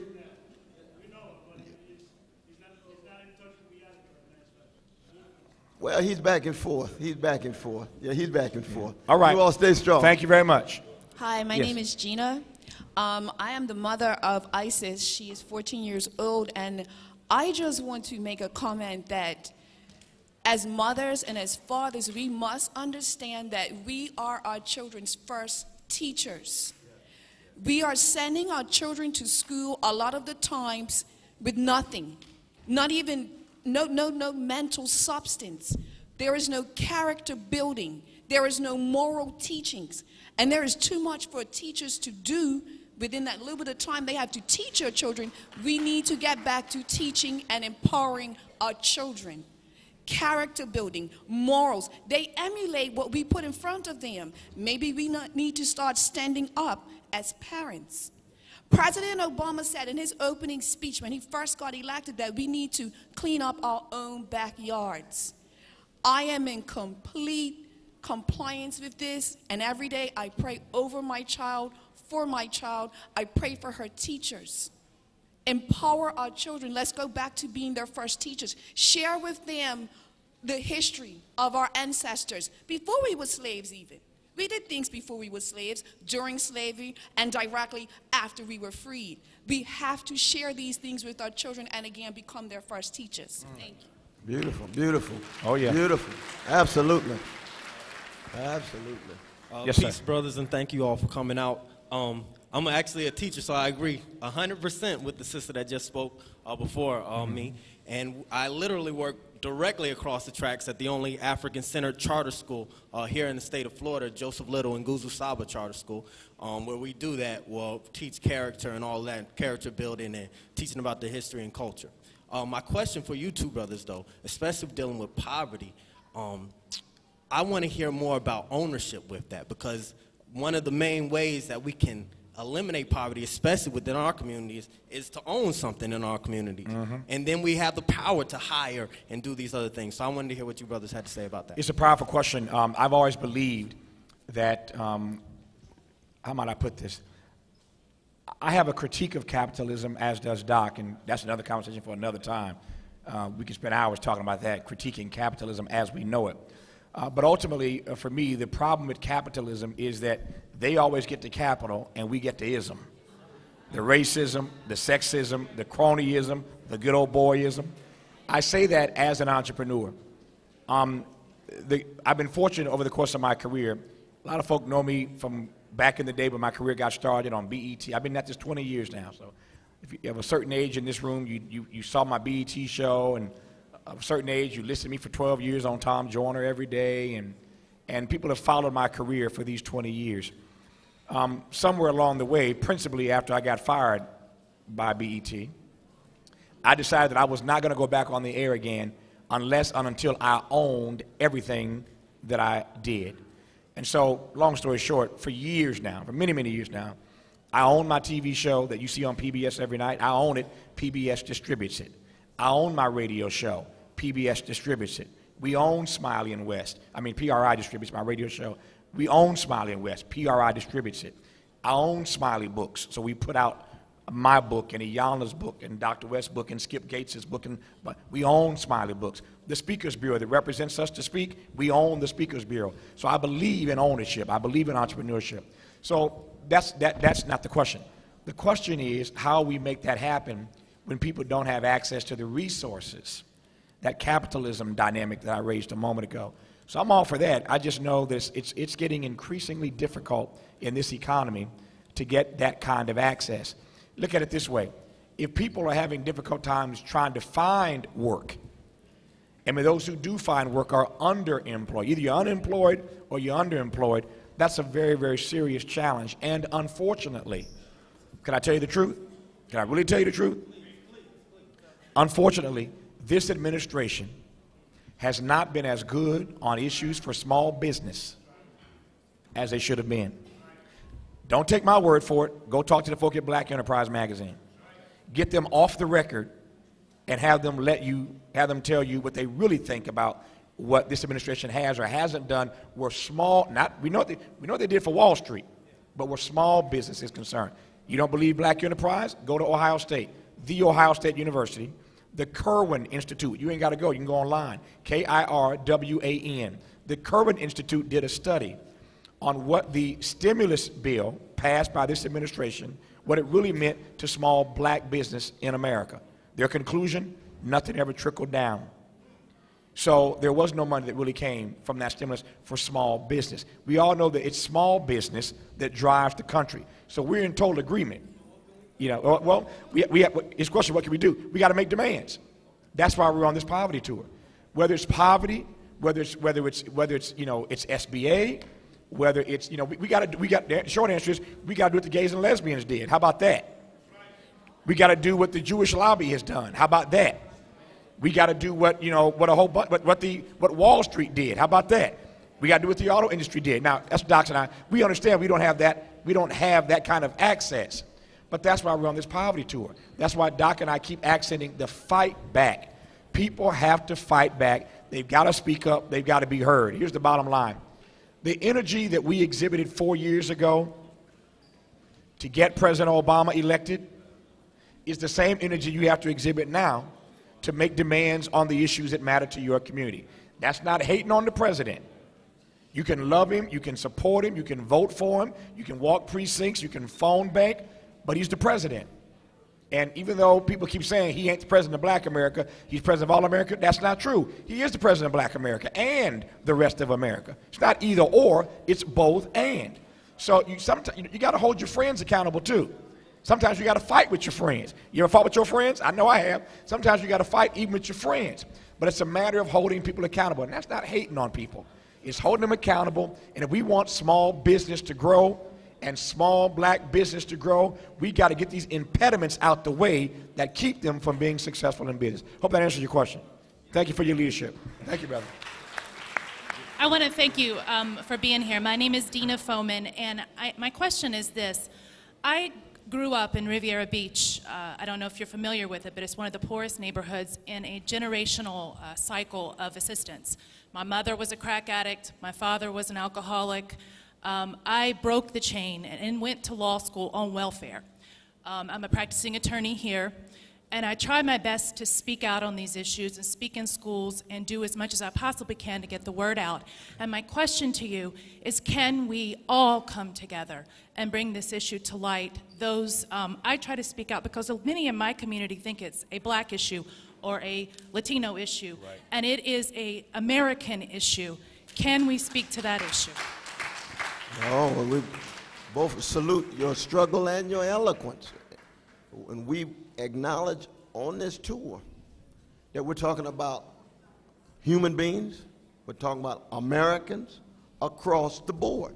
But keep in mind, when you rightly say, as long as there's a black face on poverty, people are less likely to take it seriously. We put a white face on poverty, it becomes a major issue.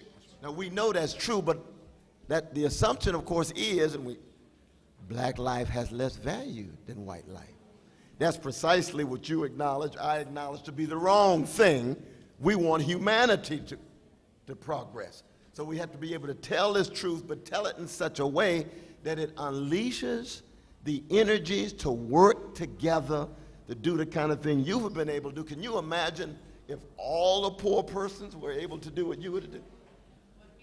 What a beautiful thing. But then that requires fighting for justice, because we can't be naive. There are forces in place that do not want to eliminate poverty. That's what the struggle is all about. There's forces in place that do not want to eliminate racism. They do not want to eliminate sexism. They don't want to eliminate anti-Semitism. They don't want to eliminate anti-Arab. Look at the treatment right now of our Muslim brothers and sisters, as if every Muslim somehow wants to burn things down. It's a small slice that's doing that. There's 1.5 billion Muslims in the world. That's a small slice that's doing that. I'm a Christian. I know I've got gangsters within the Christian tradition. All colors. But I'm still a Christian, and I'm critical of their gangsterism. But it's that acknowledgement of us coming together that this tour is all about. Thank you so much, my dear. Thank you very much. Yes, sir. Hi, my name is Chris Haynes. I'm a recent graduate from Florida A&M University. My question pertains to poverty, but I heard all the discussions that you guys been talking about, but one of the major issues that's constantly being overlooked is the invisible caste system that I've currently been reading about, which is the new Jim Crow, basically the mass incarceration. And you can't get rid of poverty without getting rid of mass incarceration. So my question to you, because I am currently and almost through with your book, Hope on a Tightrope. So yes, and I see how your chapter, when you talk about family, and it directly to me correlates with mass incarceration in a book that Michelle Alexander, yeah. Right? So basically what I'm asking you is, how can we make mass incarceration more visible to the invisible concept of it? Yeah, brother, wonderful question. I was just blessed last night. One of the reasons why my voice is gone, because I was with Michelle Alexander, Angela Davis in New York City, talking about how do we end mass incarceration. And there is a movement now around the nation, various local branches, to end mass incarceration by, one, making it visible. Everybody talks about breaking Jim Crow. There used to be Jim Crow Senior in Florida, right? What was Jim Crow in Florida? We're going to terrorize these black people. We're going to traumatize these black people. We're going to stigmatize these black people and keep them so afraid they never organized to break the back. But here come Fannie Lou, here come Martin, here come others. Straighten up. Don't be afraid. Come together. We're going to fight. We're going to resist this. Well, now we got Jim Crow's Junior. The new Jim Crow, the prison system. First, you got to bring it to light. Michelle Alexander, Angela Davis, and others, bring it to light. Then you got to organize. And of course, it's a human question, right? All human beings. This is an unjust system. The war on drugs. 13% of young black people take drugs. 13% of white young folk take drugs. Black people, 65% of the convictions.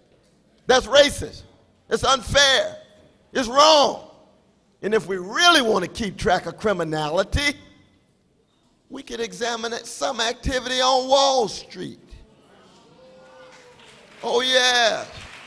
How you going to have a major financial catastrophe and no criminal activity, violation of law? How many bankers have been sent to jail? 0. But Jamal gets caught with a crack bag, he's gone. We have to have a fair rule of law. That's part of this movement, my brother. I salute what you're doing. And I wish I had but you just look on the internet, ending mass incarceration to become part of that movement here in Florida and other parts. But you stay strong in your work, though. I got 20 seconds, sir. Good afternoon. Good afternoon. My mission is to continue the work of Martin Luther King and Gandhi. And we want to make the will of the people visible on bills in the House of Representatives. We want to organize the fight by making the will of the people visible on bills in the House of Representatives at ppoll.org. We invite you to join us in that. If you do not think that is the way to continue the work of Martin Luther King today, to organize the fight through the internet by bringing the voices of poverty to Washington, D.C., on policy issues, on substantive issues, making the will of people visible, comparing it to the House vote to see which one is accurate, if we're being represented by the House vote or not. If that is not the best way to continue the work of Martin Luther King today, what is? Thank you very much. I agree. We've got 1 more hour to go in this final stop on our Poverty Tour 2.0. We are in West Palm Beach, Florida, at the Roosevelt Middle School. We'll continue with this last hour in a moment. This is being brought to you by Pacifica and Native Voice One. We're back in a moment.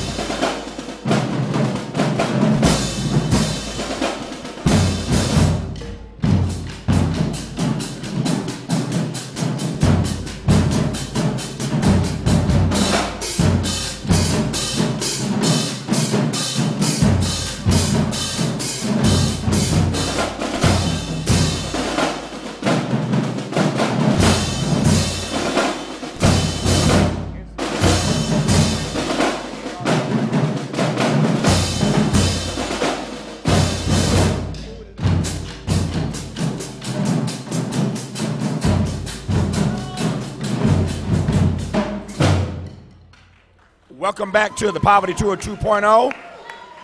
We are in West Palm Beach, Florida at Roosevelt Middle School. And we are down to the last hour. Last hour. Of the last day. The last day. Of the Poverty Tour 2.0. 2.0.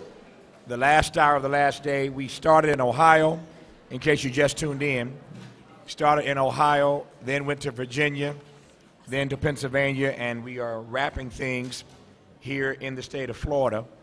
And we've had a chance over this last week traveling to talk to all kinds of people about all kinds of issues relative to poverty, how to reduce it, how to cut it in half, and ultimately how to eradicate it in the richest nation in the world.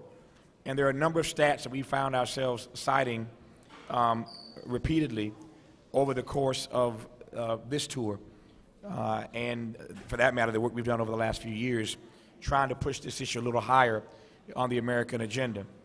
And one of those statistics comes courtesy of the Agriculture Department that, again, informs us that in America, 50 million people tonight will go to bed not having had enough food.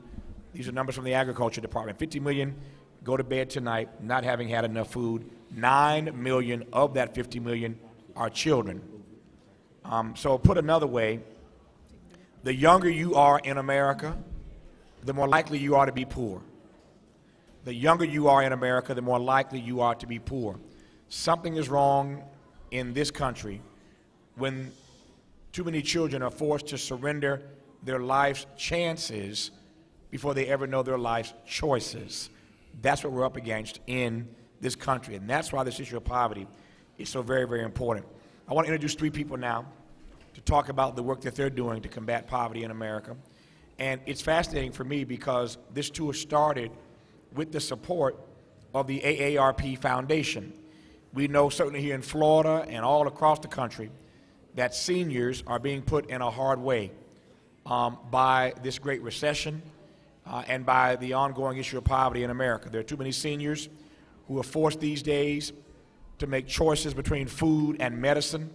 So while we talk about the impact that poverty is having on the young, that's right. And while we sit in a middle school looking at hundreds of young people who've been here for these 3 hours, we have not talked about directly the impact that poverty is having on seniors in America, even though we're in the state of Florida, which has a very good, obviously, senior population. I say all that to say that this tour has been made possible in part by the generous support and contribution of the AARP Foundation. And they're so busy doing their work, and we've been so busy running around, that it isn't until the last stop, on the last day, in the last hour, that we get a chance to publicly thank the AARP and the AARP Foundation for the work that they're doing to combat poverty in this country by having one of their top leaders join us in this conversation. So please thank her, one, for being here and for supporting this tour from the AARP, the manager of state operations here in Florida. Please welcome Yolanda Rodriguez. Thank you, thank you. Yolanda, good to have you here. We're also pleased to have Peggy Miller, who's the executive director of Broward Meals on Wheels. Please welcome Peggy to the conversation. And finally, please welcome Hayward Wetzel, who's the founding board chair of Meals on Wheels of the Palm Beaches. Mr. Wetzel, good to have you here. Welcome him as well. Yolanda, let me start with you again. Dr. Wetzel and I both want to express our sincere appreciation absolutely for the support that the AARP Foundation has given to make this tour possible. They've supported us in the past, and they came back to support us again this time. I don't need to color this question too much, but we all know that poverty is run amok in this country, but it is having a particular impact, particular effect on the nation's seniors. So I don't need to go any deeper than that. Take it away. Thank you so much. You're absolutely right, Tavis. In this downturn of economy, seniors are really feeling the brunt of what it means to be able to survive. Florida used to be the draw for many seniors across the country to come and retire in the state of Florida, but the state of Florida is not so affordable anymore for our seniors. Mm-hmm. We realize that we have to be a champion for our seniors. AARP has always stood for making sure that seniors have access to health care when they're older and that they have financial security. And we just believe that if you get sick, you shouldn't go broke trying to survive in this world, especially in the United States. And now we're looking at the alarming issue of hunger among seniors. And we know that every day 9 million people 50 years of age and older go to sleep without enough food on the table. And that's why we are launching community conversations throughout the country and especially in the state of Florida, because we know that the next president and the next group that goes to Congress will be deciding really important issues for us as it relates to Medicare and Social Security. In the state of Florida, we've got millions of people depending on Social Security as their only source of income every month. We know that the average Social Security benefit for seniors is $1,100 a month. $1,100 a month is not a lot of money if you are paying for housing, you're paying for medication, you're paying for electricity, you're paying just to be able to survive. And when we look at this and we hear about some reforms up in Washington being discussed about curtailing Medicare and Social Security, we get nervous. And we will continue to champion these causes, because to think that people would have to survive below $1,100 a month in the state of Florida is alarming to us. We know that Social Security was a signature piece of legislation that right now it is lifting particularly Hispanic and African Americans out of poverty. And we will be watching closely, and we want people not to listen to the sound bites on TV and not to get caught up in the rhetoric, but when you get the opportunity to meet someone who wants to court you for your vote, you ask the right questions. What are you going to do to strengthen Medicare? What are you going to do to strengthen Social Security? What are you going to do to make sure that seniors don't go hungry at night and that you continue to be a champion for so many older people in our country? I'm just curious, because we all know following this campaign that the debate about Medicare and Medicaid is real. It's going to be a centerpiece, I suspect, of these debates that are upcoming. I don't mean to make you political, but I am curious, given what AARP does and who it represents, what the organization is saying about this debate about Medicare. What we are saying is that there's a lot of proposals being discussed, and we want people to have the answers. And on www.aarp.org, we've got an entire listing of all solutions being proposed legislatively and policy-wise. We are not championing anything right now. We're just saying, you know, we need to know what is really being discussed so that we can make informed decisions, because something will come out of this. We don't know what at this point. And therefore, we're encouraging people to stay up to date, get the facts, check the facts, and find out as much as they can, because these are crucial decisions to the independence of seniors across the country. But the AARP, though, has not taken a position on whether or not vouchers are the way to go?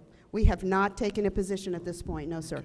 We have said that we believe that the issues facing the seniors in this country in terms of economic independence, hunger, all of that, they're not Republican issues, they're not Democratic issues, and it's an American quality of life issue. Absolutely. Let's move to our dear sister Peggy talking about food. We've noted before 50 million going to bed with not enough food, 9 million precious children, all colors, not enough food. Can you characterize the food situation and the challenges you have here under your leadership, your organization? We serve approximately 10,000 seniors in Broward on an annual basis, 1.5 million meals, and that's not enough. The Meals on Wheels Association of America published some studies a few years ago that showed that 1 in 9 seniors are at risk for hunger. That's now changed to 1 in 6. And when you take the math just in Broward County, that means there's about 40,000 more that are at risk or hungry in Broward. And we don't have the finances ever to support that, even though we can provide 2 meals a day for $5. So it's scary to even want to find the 40,000, because what do you do with them once you find them? We have created all kinds of services in our area for not having a waiting list. So we have shopping, we have paid, we have all kinds of alternatives. But if I got 40,000 tomorrow, you don't have the resources for that. You don't have the staffing for that. You don't have the capability for that. That's a lot of people. So what do you think is happening to the other 30 that you're not serving? Exactly. I don't know. What's happening to them? They are choosing between drugs and food again. When I got out of graduate school a long time ago, that was the conversation, and I thought it went away, and here we are again. So you have a lot of people that are not taking the medications they need. So you have sicker people that are going in and out of hospitals. We're going to see another crisis very soon when the Balanced Budget Act goes in and the sequestration comes. The automatic cuts. The automatic cuts. By the time, we're told that by the time it trickles down to my level, it'll be a 15 to 20% cut. That's a lot of money. When you look at the affordability of the Health Care Act, where the hospitals and the nursing homes are going to start being fined for recidivism, how do you serve all those? We are hoping that the hospitals and everybody will start partnering with us to make that stop, because there are programs that we have on our level that will provide help to seniors in the home that won't go through home health, that will help some of that for, like prescription meds and how they get them and who delivers them and how do they take them and what food do you eat with them and not. This is a huge, huge issue. It's not just hunger. It's poverty. It's economics. It's what do you do? You're on a limited income.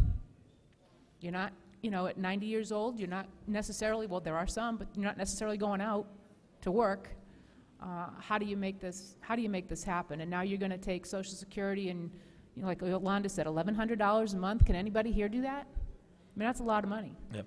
Hayward, one of the things that happens so often in our political process, the campaign process more exactly, is that one side or the other gets accused of scaring seniors. And it works. I've seen it happen both ways, as you have in your long and distinguished career.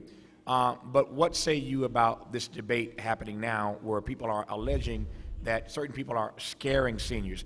Do you see this debate being used as a scare tactic, or is this debate a real debate that we need to be having?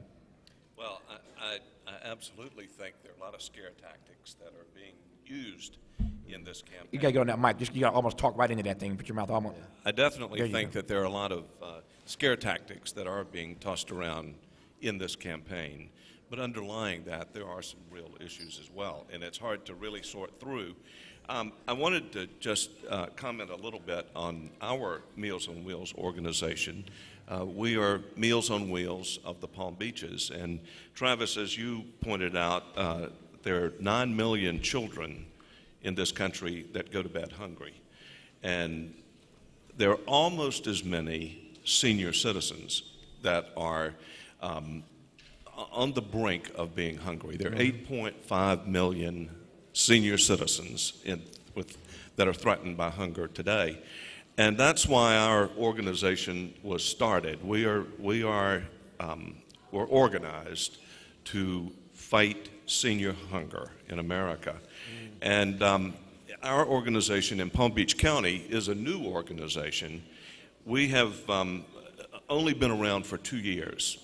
And before that, amazingly, there was not a Meals on Wheels organization in this county, despite the very high percentage of senior citizens that we have. So we have had an enormous job to do, and I guess one of the things I would like to ask today is that if you know someone who is homebound and needs food, we would like to know about it, and we are easy to reach.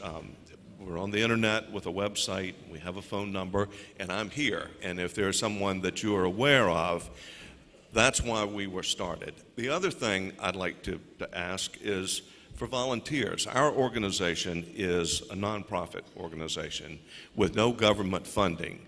All of our funding comes from donations and from grants, and all of our staffing, with the exception of 2 people, are volunteers. So if you know of someone who needs our services, or if you know of anyone who would like to help, we'd really welcome that. I was wondering about the role of the churches or religious institutions in supporting the kind of wonderful work that you do. Churches definitely play a part, and some of our best volunteers have come from churches, and some of our financial supporters have also come from churches, but we're not church affiliated. We are a nonprofit organization, and we work with everybody. Oh, sure. Hey, you gonna say something? The About the best churches. quote that always stays with me is that there's hunger in America not because of a lack of food, but because of a lack of leadership. There are solutions to this. We are the richest country in the world, and we have people going to bed hungry. It's not because the food's not here. The food's here. It's how do you get it down to where it needs to go? How do you get it paid for? How do you get people to understand that comments such as it's their fault for not having prepared for their retirement? I don't know about the rest of you, but you know, retirement for me is a very, very long way away financially. And that was the sole response to an op-ed that I had in the Sun Sentinel with Enid Borden from the Meals on Wheels Association of America. That was the sole response. Wow. Why didn't they plan better? How do you plan for this? You know, we are all, every single one in this room, we are all one stroke, one heart attack, one really bad car accident away. That's right. From needing somebody's help. And why are we so willing to stay in our own little cubicles and deny that? You know, we are not independently self-sufficient. Elders are the glue that holds us all together. As Dr. William Thomas said, they are the emotional geniuses of this country and of this world. And yet we are willing to say they're useless, they're, what do they call, one radio commentary made a long time, the Q-tips and no-see-ums and people who make right turns from left lanes, and what good are they? And I'm like, really? These are your grandparents you're talking about. How do you have a country that is growing older by the day? We will have, I think in the next 5 years, if the statistic is right, the oldest, there will be more old people than there will be young people in the world for the first time in our history. I'm glad you raised it. I got to take a break, Yolanda, but this is Peggy talking now, but when we come back from this break, I want to come right to you. Thank you. Since you're with the AARP and address that issue. That's exactly where I was going. So Peggy must be a mind reader. Because one of the, if we think we're being challenged now, just imagine that thanks to technology and to science, people are living longer. And some of us just taking better care of ourselves. So you don't want to, disregard people who are wanting to live long lives and wanting to be healthy in old age. But Americans are living longer is the bottom line. And if we think we're being challenged by this crisis now, what happens, Yolanda, when the numbers of seniors in this company exponentially expands? How do we navigate that? You're listening to the Poverty Tour 2.0. We're at Roosevelt Middle School in West Palm Beach. We're down to, I guess, the last half hour almost of what has been a wonderful tour trying to raise the issue of poverty in this country. We'll continue in a moment. This is being brought to you by Pacifica and Native Voice One.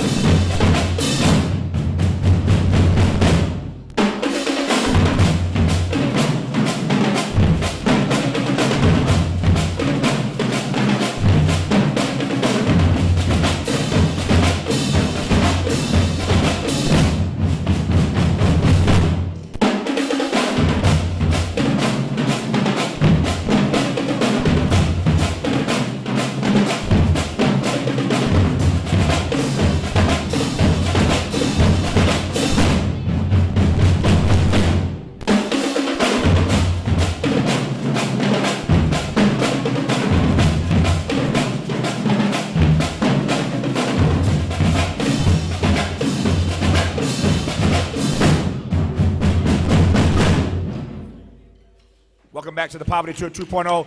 One last time for the Roosevelt Middle School Marching Band. One more time, y'all. Magnificent. Sounding so good. They've been here. So good. And Mr. Band Director, give me your name again. David Beal. Let's give Brother David. Brother David. A round of applause. These young folk have been here all day for 3 hours playing in these commercial break interludes and switching of the guests in and out at this table up here. So we thank all these young persons. Give them some more love one more time as they walk off. We want to thank them one more time. The Roosevelt Middle School Marching Band and Brother David, their leader. We thank them. In case you just tuned in, I'm Tavis Smiley. I'm Cornel West. What's left of your voice, at least? Left of my what's voice. left of you? We are in West Palm Beach, Florida. This is the last stop on what has been a glorious, although we wish we were touring under different circumstances. This bell has got to be rung. This drum has got to be beaten. Pick your metaphor. Somehow we got to get the American people to focus in on the fact that poverty is the moral and spiritual issue of our time. It's threatening our very democracy. It is now a matter of national security, and we've been traveling the country trying to push this agenda, this issue forward as we move closer to these presidential debates and beyond. How do we get the next president of the United States to call a White House conference on the eradication of poverty, to bring together all the experts, and to craft a bipartisan plan to reduce poverty in half, cut it in half in America in 10 years, which can be done, and to alleviate it in 25. Other nations have done similarly. After the Johnson War on Poverty, that's President Lyndon Johnson, we reduced poverty significantly in this country. As we keep saying, this is not a skill problem, it's a will problem. Do we have the will to make poverty eradication a priority in this country? There's nothing that America decides it wants to do that it doesn't get done. We will print money if we want to do certain things that we didn't have, namely things like war. And Dr. King once said, as you all know, that war is the enemy of the poor. Been a lot of rumorings this week about war and whether or not we're about to get engaged in another conflict in the Middle East. War is the enemy of the poor. Every time we go to war, it's poor people who suffer. Just more resources is being spent abroad when we have this great need here at home. So this issue is already important, and my sense is, and Doc's sense is, that it's going to become more important in the coming days and weeks and months and years. And speaking of which, Yolanda Rodriguez, the manager of state operations for AARP, their foundation helped sponsor this tour. Peggy was making the point before the break that people are living longer. That's the bottom line. And if we think we're being challenged by these issues now, not enough resources for the population, not enough jobs for the population, not enough jobs with a living wage for the population, et cetera, et cetera, et cetera, not enough food for people to eat. If we think we're being challenged now, as we live longer, how are we going to navigate this situation? Tavis, I have to tell you that I have great faith in the United States. Just as Martin Luther King once said, faith is defined as taking the first step even if you don't see the entire staircase. And the truth of the matter is that ARP Foundation, when it began through its research looking at the magnitude of the problem of poverty in this country, said, you know what, we need to make this an awareness issue. We need to tell people how critical it has become in our country and that we're at a tipping point. So to that end, ARP started a couple of years ago in 2011 a multi-year campaign through NASCAR. It made an agreement with four-time NASCAR winner Jeff Gordon to be able to bring awareness to another whole side sector of the population that has no idea what's going on. But through that popularity and those Daytona races and NASCAR races throughout the country, we are talking about hunger in an unusual venue and getting attention. We are having people contribute financially to the cause. ARP doesn't want to just give grants to local community to buy food. We want to give grants to find solutions on a long-term basis to change the community to have it come together. Just as we have that wonderful refrain that says it takes a village to raise a child, it takes a village to maintain the quality of life for our elder citizens. And so we are looking at ways to continue to raise awareness. We are looking at ways to enhance food distribution. We are helping people with their SNAP enrollment if they need it and don't know how to go about it. And we are in a multi-year campaign to make sure that our communities are prepared at least with the numbers, because the beginning of a solution is defining the problem. And we have the numbers, we know what needs to be done, and now we need partners to get the work done on the ground. Well, we salute each and every one of you for being such forces for good, both here in this community, in this state, and in this nation and world. We're going to turn now to questions, and please ask questions not simply to Brother Tavis and myself, but also our three wonderful fellow citizens and brother and two sisters. Go Your ahead. questions or comments, we're ready for them. Good afternoon, gentlemen. My name is Terry, Dr. West, Mr. Smiley. Grateful to have you here, both inspirational men. I work with a very unique population of men. I took up this cause 3 years ago. I work with men that are recently released from prison, the reentry population. They are a very unique entity in terms of poverty. They meet all of the criteria, education, homelessness, etc. I love your energy. I love the theological debates that you get into. My simple question is this. In our society, do you fundamentally believe that capitalism is not a zero-sum game, meaning that poverty is not a direct function of capitalism? And if it is not, how do we win? And I mean that in the most practical sense, because I work with these men. I understand their struggles. I understand the marks that are on their back, how we're perceived. But in spite of, we do go on and press forward. We do make it our mission to engage and try to become and help them become the leaders of tomorrow, even given their lack of attributes. But I see you guys get, attacked all the time for being kind of out of touch with reality, not in the substantive culture of America. And I guess, and I reiterate my question again, is it truly not a zero-sum game? Is it a way that capitalism can function and still address poverty? Thank you. Yeah, no, indeed. And I salute your spirit and the work that you are doing. But as I said before, we would go back to 1955 and somebody says, we're going to break the back of Jim Crow in Florida. What would most people say? You got the chance of a snowball in hell. Don't you know how deeply entrenched this system is? You got to cut against the grain. No, he's a crazy Negro. She's a crazy Negro. She's going to take a risk. She's willing to die because she loves people. And what happens? That becomes contagious. In 10, 15 years, all of a sudden, old-style Jim Crow in Florida, Mississippi, Alabama, waning away.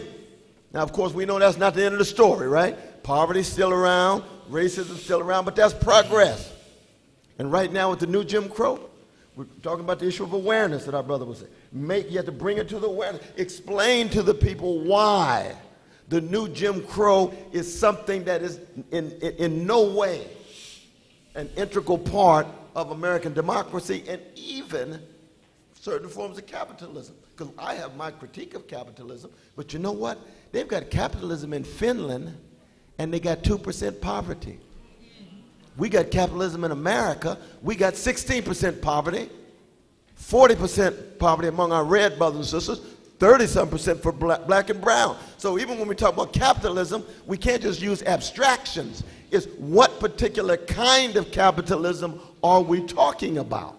If it's a capitalism that leads toward more cold-heartedness and mean-spiritedness, then it's going to be one in which we have higher levels of poverty. If we can generate a moral and spiritual transformation and have a generousness and a connectedness to others, then we can still bring down the rates. And same is true in terms of what I call breaking the back of the new Jim Crow. Acknowledging the humanity of those. All of us have made mistakes. And see, I speak as a Christian, which means I'm just a redeemed sinner with gangster proclivity. So when somebody says, oh, that's a gangster over there, I understand. I still love them. They can change because I changed. And if you change and other folk need to change, then we all can be in this together and have a possibility of changing our communities and our world. And that's the kind of spirit that I discerned in your remarks, and I appreciate that. Before I go, thank you for your question. Before I go back to the line, I want to come to Yolanda right quick because the brother's question made me think of something with the reentry community that he's working with. There are so many seniors who are doing something right now that they did not expect to be doing. Mm-hmm. You know where I'm going with this. I do believe. Because their sons and their daughters found themselves wrestling with a particular demon or issue, and there are a variety of those. They are now taking care of grandkids, not taking care of raising. That's correct. Grandkids that they never expected to be raising. And it's happening to parents of color all across the country. So what say you about the struggle that many of these seniors are already having to make it on their own, and now they have in their households grandkids who they love, and because they love, they're not going to let them be sent to foster homes. They're going to bring them in, but now they got a double struggle, trying to make it on their own and raise these grandkids they didn't expect to be raising. How does that work? Tavis, you have your pulse on America. You know what's going out there. And what I can share with you is that in my own home, that's happening. Not because my younger sister is struggling with a demon, but she has to work and she's a single mom. And so my parents, in their late 70s, are raising and helping take care of my little 2-year-old niece. And that happens in so many families across America. But the human spirit and family has an incredible way of adapting and adapting and adapting. And even if they have less, to make sure that the next generation has what they need. So I see family caregiving as a huge issue. I also know that the problem with caregiving is that over time, that person you're taking care of is going to be fine, but you're falling apart. And so ARP has also launched an awareness campaign with the Ad Council. It's a public service announcement that shows the image of most people. The adult daughter driving their mother or elderly father to the doctor, and they're at a stop sign, and they just scream. They scream in frustration. They scream in powerlessness. They scream because they need an outlet. It is frustrating to take care of someone time, day in and day out, without any light at the end of the tunnel and without the resources you need. So ARP is all about equipping people to give them the tools and the resources we have. We have wonderful tools. We have tools on how to prepare to become a caregiver. We have the ability to connect people in the community to their local senior centers, to counselors, to all kinds of services to give them the support they need to get through that day-to-day struggle. This is another conversation, but just again, to just underscore what a challenge it is and why poverty is just engulfing so many people. It's not just grandparents taking care of grandkids. It's baby boomers now living longer, taking care of their parents who are living longer. Dr. West just lost his grandmother not long ago. In his case, she lived to be 97? 97 years 97, old. so she lived a long life. God bless her. God bless her. T-Road. Miss your grandma, miss your grandma. Yeah, so she lived to be 97, but his mother, who is 80, was taking care of her 97-year-old mother. So I saw his family go through that. In my own family, my grandmother, Big Mama, we called her, lived to be 90, and my mother was taking care of Big Mama. And she cried. I'd never forget as long as I live. The day my mother called me, and she cried, and she cried. It wasn't just crying, she was wailing this day. And of course, whenever you hear your mama cry, it breaks you up. Something, when you hear your mama going through that, it's going to move you. My mother was wailing on the phone, and she needed to talk to me because she didn't have any choice. My grandmother made my mother promise her that whatever happened to her, she would not put her in a nursing home. And it's to the credit of so many families that so many seniors do not end up in nursing homes. My grandmother said to my mother, Joyce, my mother's name is Joyce. Big Mama said, Joyce, whatever you do, do not put me in a nursing home. I do not want to go in a nursing home. And that's not to demonize nursing homes. There are a lot of good ones out there. But she didn't want to go. And my mother, to your point, Yolanda, was taking care of my grandmother on her own. That one day my mother threw her back out. That's right. Trying to get my grandmother to the restroom. So she throws her back out. And so now I got a grandmother who is sick and a mother who's on her back. Now I got to fly to Indiana from Los Angeles to figure out how to work all this out. So we ultimately had to put her in a nursing home. But I know the struggle that families deal with, trying to take care of grandkids or trying to take care of parents who are living longer, and all that does is increase. One of the reasons why my grandmother didn't go to a nursing home sooner, and I didn't know the details about it, is money. My mother's like, Tavis, I don't want us to spend, I appreciate your generosity, Tavis, but I don't want us to spend that kind of money when I can give Mama better care in the home and know she's being turned over and cleaned. And she's my mother. I don't have a problem doing that. And I know however well they do the job down there, they're not going to do as well as I do it because they don't love Mama like I love her. And I understood all that, but it got to a point she couldn't do it anymore. So I'm just raising the point that these are issues that make trying to navigate your way through this economy and through poverty, even more difficult for seniors. So, enough said. Yes, ma'am, your question or comment? Thank you again for coming. My name is Beverly Duqua, and I relocated here to Florida because of the economy. And I had to bring my son and move into my mother's home and walk away from my home. I couldn't get a job. I was overqualified. I used to work for the federal government as an event coordinator. I eventually went back to school, and I became a chef. Meanwhile, I've been the volunteer chef and coordinator at St. Patrick's Soup Kitchen. We feed not just the hungry, we also feed the homeless. The outreach program in that community has grown to the point that I'm feeding yesterday, only once a week I can do it because it's volunteer, it's a nonprofit, 195 people in 3 hours. There is no doubt we have a problem. And all I'm saying is if you know who your neighbors are who don't have a job, just put one extra piece of chicken in the pot for them. Don't tell them you're bringing them food, just give it to them.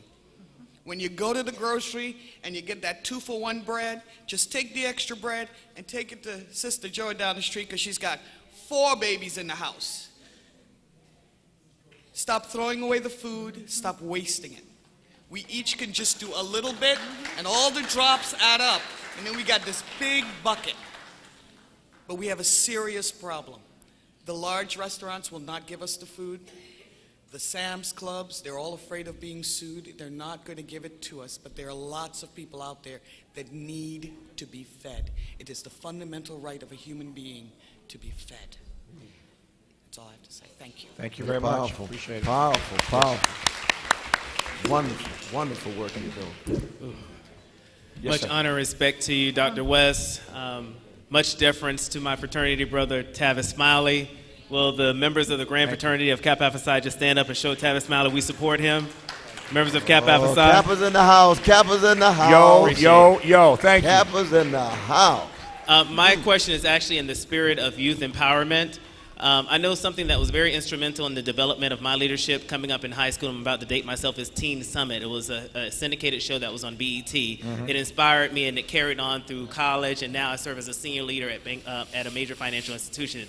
I want to know, what can you do to leverage your resources, your talents, your experience, your expertise, or even your network to promote a platform like that for today's youth, to inspire leadership and empowerment in today's youth? Even syndicate or maybe give us some best practices that we can probably do something locally here in West Palm Beach. You know, for 13 years, there's been the Tavis Smiley Foundation. Meets every summer for 1 week. 500 young people shaped to be leaders, exposed to legacies of Martin King and Malcolm X and Fannie Lou Hamer and all of those folk who learn how to fight and bear witness so they connect to the best of their history. And we were just in Philadelphia yesterday. The youngest person elected to the State House in Pennsylvania, name is Jordan Harris, product of the Tavis Smiley Foundation. Amen. 23 years old. And that's just one example. So that in that sense, he got 13 years already of rich experience of the wonderful kind of work you're talking about. And the same is true in terms of the mentoring program of our sororities, beginning with AKA, just because, again, my mama's one. Now, shout out indeed, Sister Monica, indeed, indeed. But this is also true for our Delta sisters and others doing wonderful work, wonderful work.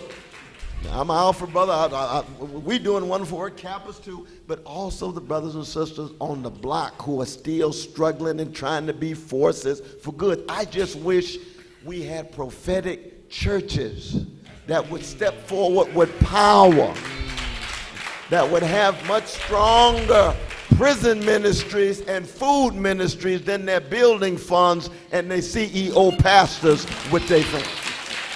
I would only add 2 things. Number 1, thanks to all the Kappa brothers who are here. I appreciate that love, number 1. Number 2, we were in New York last night, as Dr. West said. We've been together on this tour for however many days we've been out here. We've been everywhere. But we got to New York last night, and Doc went to Riverside to be a part of the conversation about mass incarceration. I went to a meeting with a new television network, a major network, with a lot of money behind it, that's being geared toward young people.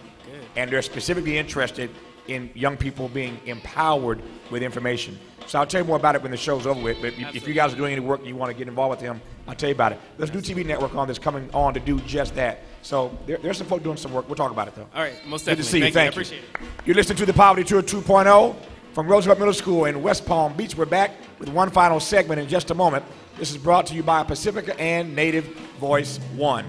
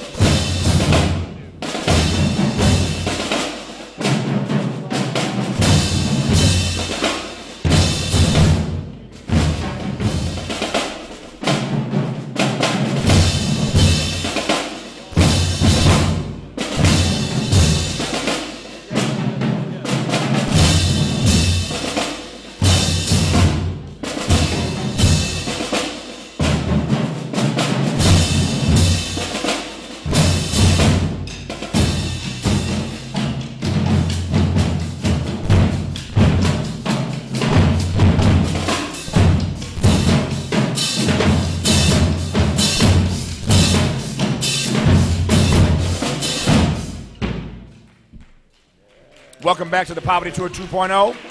I'm Tavis Smiley. I'm Cornel West. And this is the last stop on what's been, again, a wonderful journey around the country, this time battleground states, Ohio, Pennsylvania, Virginia, and Florida, trying to get the issue of poverty some more traction in the richest nation in the world. So our last segment, we got some time for a few more questions, and we love doing these town halls and hearing from everyday people, so sir, it's on you.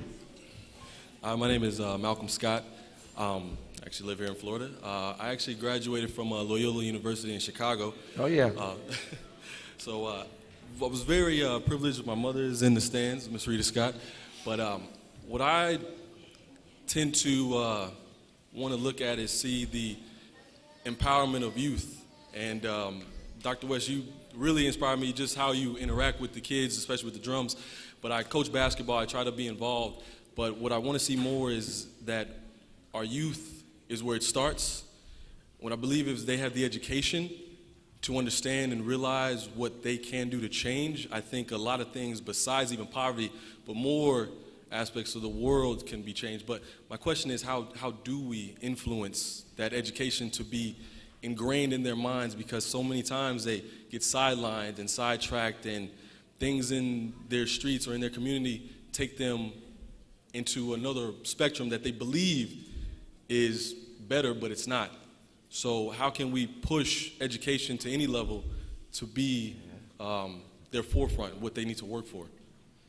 Yeah, it's a powerful question, though, brother. And your beloved mother has much to be proud of. She's quite eloquent and compassionate. I think that even when we try to embrace our youth, we must recognize there's forces outside that's trying to push them in the wrong direction. They got a mass culture coming at them. They got this bubblegum music. You know, these songs with 7 words played 11 times with no substance, no content at all. It's all about stimulating their bodies and titillating their bodies. They ain't got nothing to do with stirring their souls. So how do we connect them to a tradition of soul stirs, of music that really affects their backbone? We need backbone music. He said, the real stuff, to give me something real stuff that will sustain you in the midst of your crisis. And the only way to do that is what you're doing.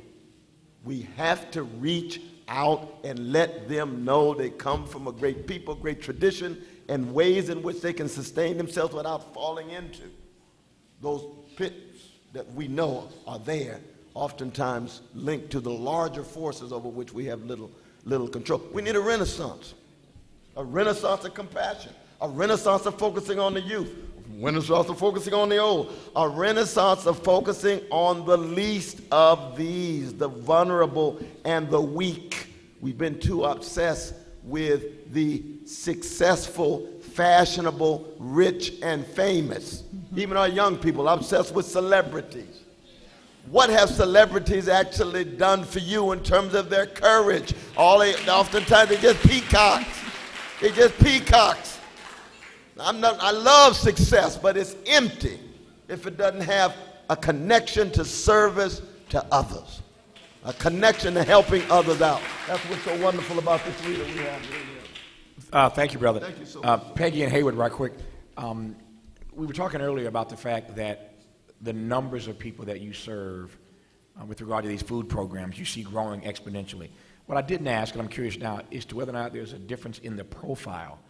Are you seeing a different kind of person that you're serving? Are you seeing people who look a little awkward standing in a food line? You know what I'm getting at, Peggy? Yes. Yeah. A lot of people who have had successful careers and had that stroke and lost it all. People who were in a car accident that they didn't cause and lost it all. Yolanda referenced, spending all your money on medical care. That's why I say the statement. It's one stroke, one heart attack, one car accident away. We're all there. I don't care how much money you have. Look at half of these football players that make millions and millions and millions and they're bankrupt. Really? It's personal. It's how you manage your own life. I want to address, ma'am, about the restaurant thing. And since we're in a middle school, this is even better. The Jack Davis Act was passed many years ago by a 12-year-old. And he got it through the legislative of Florida that the restaurants can donate without the liability. So I encourage you to look that act up and then go back to the BJ's and whatever, okay? And because they can, and so can the restaurants. All of the food banks can do that. So it was a 12-year-old. Go ahead and look it up. So there are kids out there that can do it. That's a sideline to your question, but no, I appreciate that. I'm glad you said that. Yes, sir. Yes, hi. Get right on that mic. I commend all of you for being here, and everyone is struggling trying to bring forward a fact: poverty. No one believes it. A lot of people simply do not believe that kids are hungry or elderly are hungry. I have a solution. Let's ask the kids. Let's ask them, how many kids are hungry? Why not? Why can't we ask our kids in class how many are hungry? Well, because we don't want to single anyone out. So you got to stay on that mic. Very quickly, anonymous polling. We can anonymously poll our kids every day. It should be a regular part of class. Instead of singling them out, do you or don't you know a question individually, I can ask, how many kids did their homework? And I'll get a response from the class as a percentage poll. It's called anonymous polling. You flip a coin. The kid answers yes if it's heads, and he answers the truth if it's tails. So if I ask you a sensitive question, you might respond yes or no, but I can't tell from your response whether you're responding to the question or whether you're responding to the result of your toss. Now what this means is, and I think this is why it's very important to you, you're trying to light fires under people, and people aren't believing you. People have hearts already. We already want to do things. I think it's our eyes that are lacking. Okay? I think when people hear, oh, 1 out of 5 kids are criminally victimized. You talked about people who can't defend themselves. Even an elderly person usually has more wherewithal. They know who to call, or someone to call. They have someone to call. Kids, they have no one. If they're in crisis, the statistics are 1 out of 5 are criminally attacked by 18. Criminally means it's met a criminal definition. You can be taken to jail for doing something. Most of us as parents, we get upset way before it reaches criminality. So if it's 1 out of 5, there was the Million Father March. 200,000 fathers of the Million Father March should be up in arms about the 1 out of 5 statistic. So we hear these statistics and they go in one ear out the other. It's like stepping over dead bodies. We've all seen that black, grainy video of a store being robbed, and this woman is stepping over a dead body to get to her coffee. And we're all look down at that person. How dare she step over a dying person for her coffee? We do that every time we hear the statistic of 1 in 5 kids abused, and we let it go in one ear and out the other. Same thing with poverty. See, we try to put a human face on it, so then it's difficult to push it. Every morning, it should be a part of class. We talk about inclusion. If I'm overly smart... Let me jump in right quick, though. So I'm just trying to follow your logic. So kids come to the classroom. Every morning you want to ask them if they're hungry. Half the class says yes, then what? Then I want to look you and their parents in the eye and say, it's not some other kids that are hungry. I want to go to these people here in this room and say, half of your kids are hungry, and I want to jump up and down and scream. I can't scream quite as much because it's like, well, they might be hungry, or it's some other kids, or it's the statistics in a paper, okay? I think this individualizes. I think it'd be very powerful. Got it. Thank you for your comment. We appreciate it. Yes, sir. Hi there. My name is Justin, and I've been a political and protest organizer since I was 12, and I actually had the honor of organizing the event that you spoke at, Professor West, at Occupy Wall Street, the trial of Goldman Sachs. Here in Florida? No, in New York. I quit my job on September 24th and went to New York to do that. My question to you is, how can you organize activists? There are so many issues that have been, brought up at this forum and going on in our country. How do you get people to put aside the issue that they're focusing on and stand in solidarity with someone else, so that way, next week, those other people will stand in solidarity with them? Appreciate the question and your work. I was thinking that was part of Occupy Tallahassee, too. We had a good time in Tallahassee, but of course, Occupy Wall Street there in New York has been a good time. But I think what we need to have is what I'd call revolutionary love, a militant tenderness, and a subversive sweetness. That's what we need. We need to let folk know that we're motivated by a deep compassion, and therefore we're concerned about everyone's suffering. This isn't a special interest affair. It's a human affair. By militant tenderness, I mean that we want to be tender with each other when we disagree, because we are going to disagree. But we can have deeper agreements that holds us together. And by subversive sweetness, I mean a recognition that we say things that try to enable and empower us, that leads toward a fundamental transformation of the world in which we live. And of course, that's one of the challenges of the Occupy movement. It was magnificent, coming back in various forms, but how do you hold it together? You need that kind of common vision with those characteristics that allow us to acknowledge various issues, but still a common cause. Got 3 minutes to go. We're going to get these last two questions in 3 minutes. Yes, ma'am. Hello, I'm here for my goddaughter, Jordana Anderson, and my thought, and I want you also to comment on what I have to say, is the apathy or the unconcern of the youth today, and more importantly, the lowering of the bar, or the acceptance, the blind acceptance of adults to the applauding of mediocrity, basically. And how when I was a kid, and I was even in my church, just doing a simple thing as doing an Easter speech or a Christmas speech, it was a bar that was set. I had to say it over and over until I said it correctly. I had to say it over and over. I had to say it loudly. I had to speak correct English. But the lowering of the bar for our youth today, where we just accept whatever they offer, whatever they do, wherever they say, we just automatically applaud the effort. And we don't set the bar high enough for them. Can you speak at that? And also, and for our kids also, it's not just for us setting the bar for them, but for them to set the bar for themselves. There has to be a self-responsibility. I need to take the hard class. Kids, this is all for you, and we can lead you to the water, but we can't make you drink. It requires you to do something as well. You need to independently pick up a book. It will increase your vocabulary, and it will help you to be able to stand up here and say something that is halfway articulate. So there has to be responsibility for ourselves, the youth themselves, and there also has to be responsibility for adults to expect something more of our youth. You mentioned the black church, and you asked me to say something. Here it is, 2 words. Amen. Next question. Quickly, I want to say something about the impact of hunger. My senior year in college, my roommate says, "You don't remember me, but you're the reason why I'm here."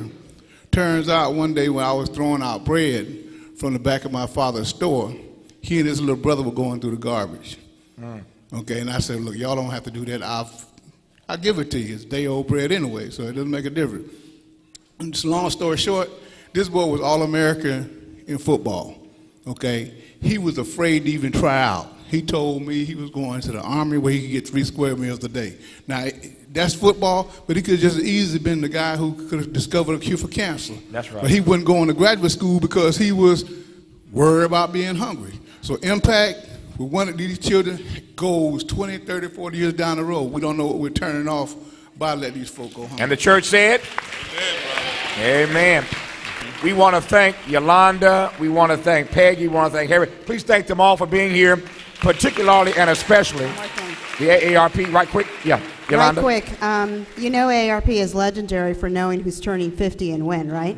Yeah. So I got 2 more years. Word on the street is you're close, so I'm here to give you your personal welcome home to AARP. Thank you, Yolanda. Thank you, Peggy. Thank you, Hayward. Thank you. And thank you all. Give yourself some love, please. Doc and I. Thank you, Sister Monica McCoy. Monica, thank you very much. Matter of fact, let me just read. 1 second, I'll take all that. Let me just, 1 second. Before we wrap here, there are a lot of people I want to thank right quick. First of all of our guests, as I've already said, but particularly and especially Monica McCoy and all the AKA sisters. Let's give them some love, every one of them, for inviting us, for making this possible. And most importantly, I want to thank you. This has been a 3-hour conversation, and we've done this all across the country in countless cities now. But when people show up and they sit and they listen and they intake and they digest and they leave and they marinate and then they witness and then they work, that means something. So when Doc and I show up to talk about an issue like poverty, we didn't come to sing or dance. It's not an athletic contest. We didn't know who was going to be here. But the fact that you all came in and packed this place out and sat for 3 hours to take this in makes us hopeful. Your presence here today is what makes us hopeful. And last but not least, Doc, he's done a lot of work behind the scenes, and we're the guys whose names are on the show, and we're the guys who get all the attention. But our producer, Joe Zephyrin, has done a wonderful job all across the country. Please thank Jay-Z. Yes, we have. And one last point. Yeah. One last point. To be able to spend 4 days on the road with my dear brother Tavis Smiley in a culture that is obsessed with cheap pleasure, don't miss the deep joys. And both of us come from a tradition that says, he or she is greatest among you will be your servant. The quality of your love for others, the quality of your service for the least of these, and we have such joy in working together and doing that. And we want all young people, all young folk, to get beyond your cheap pleasures and get into the deeper joys of learning how to love folk. We love you. Thank you very much for coming. Love y'all. The band, take it away. Yeah.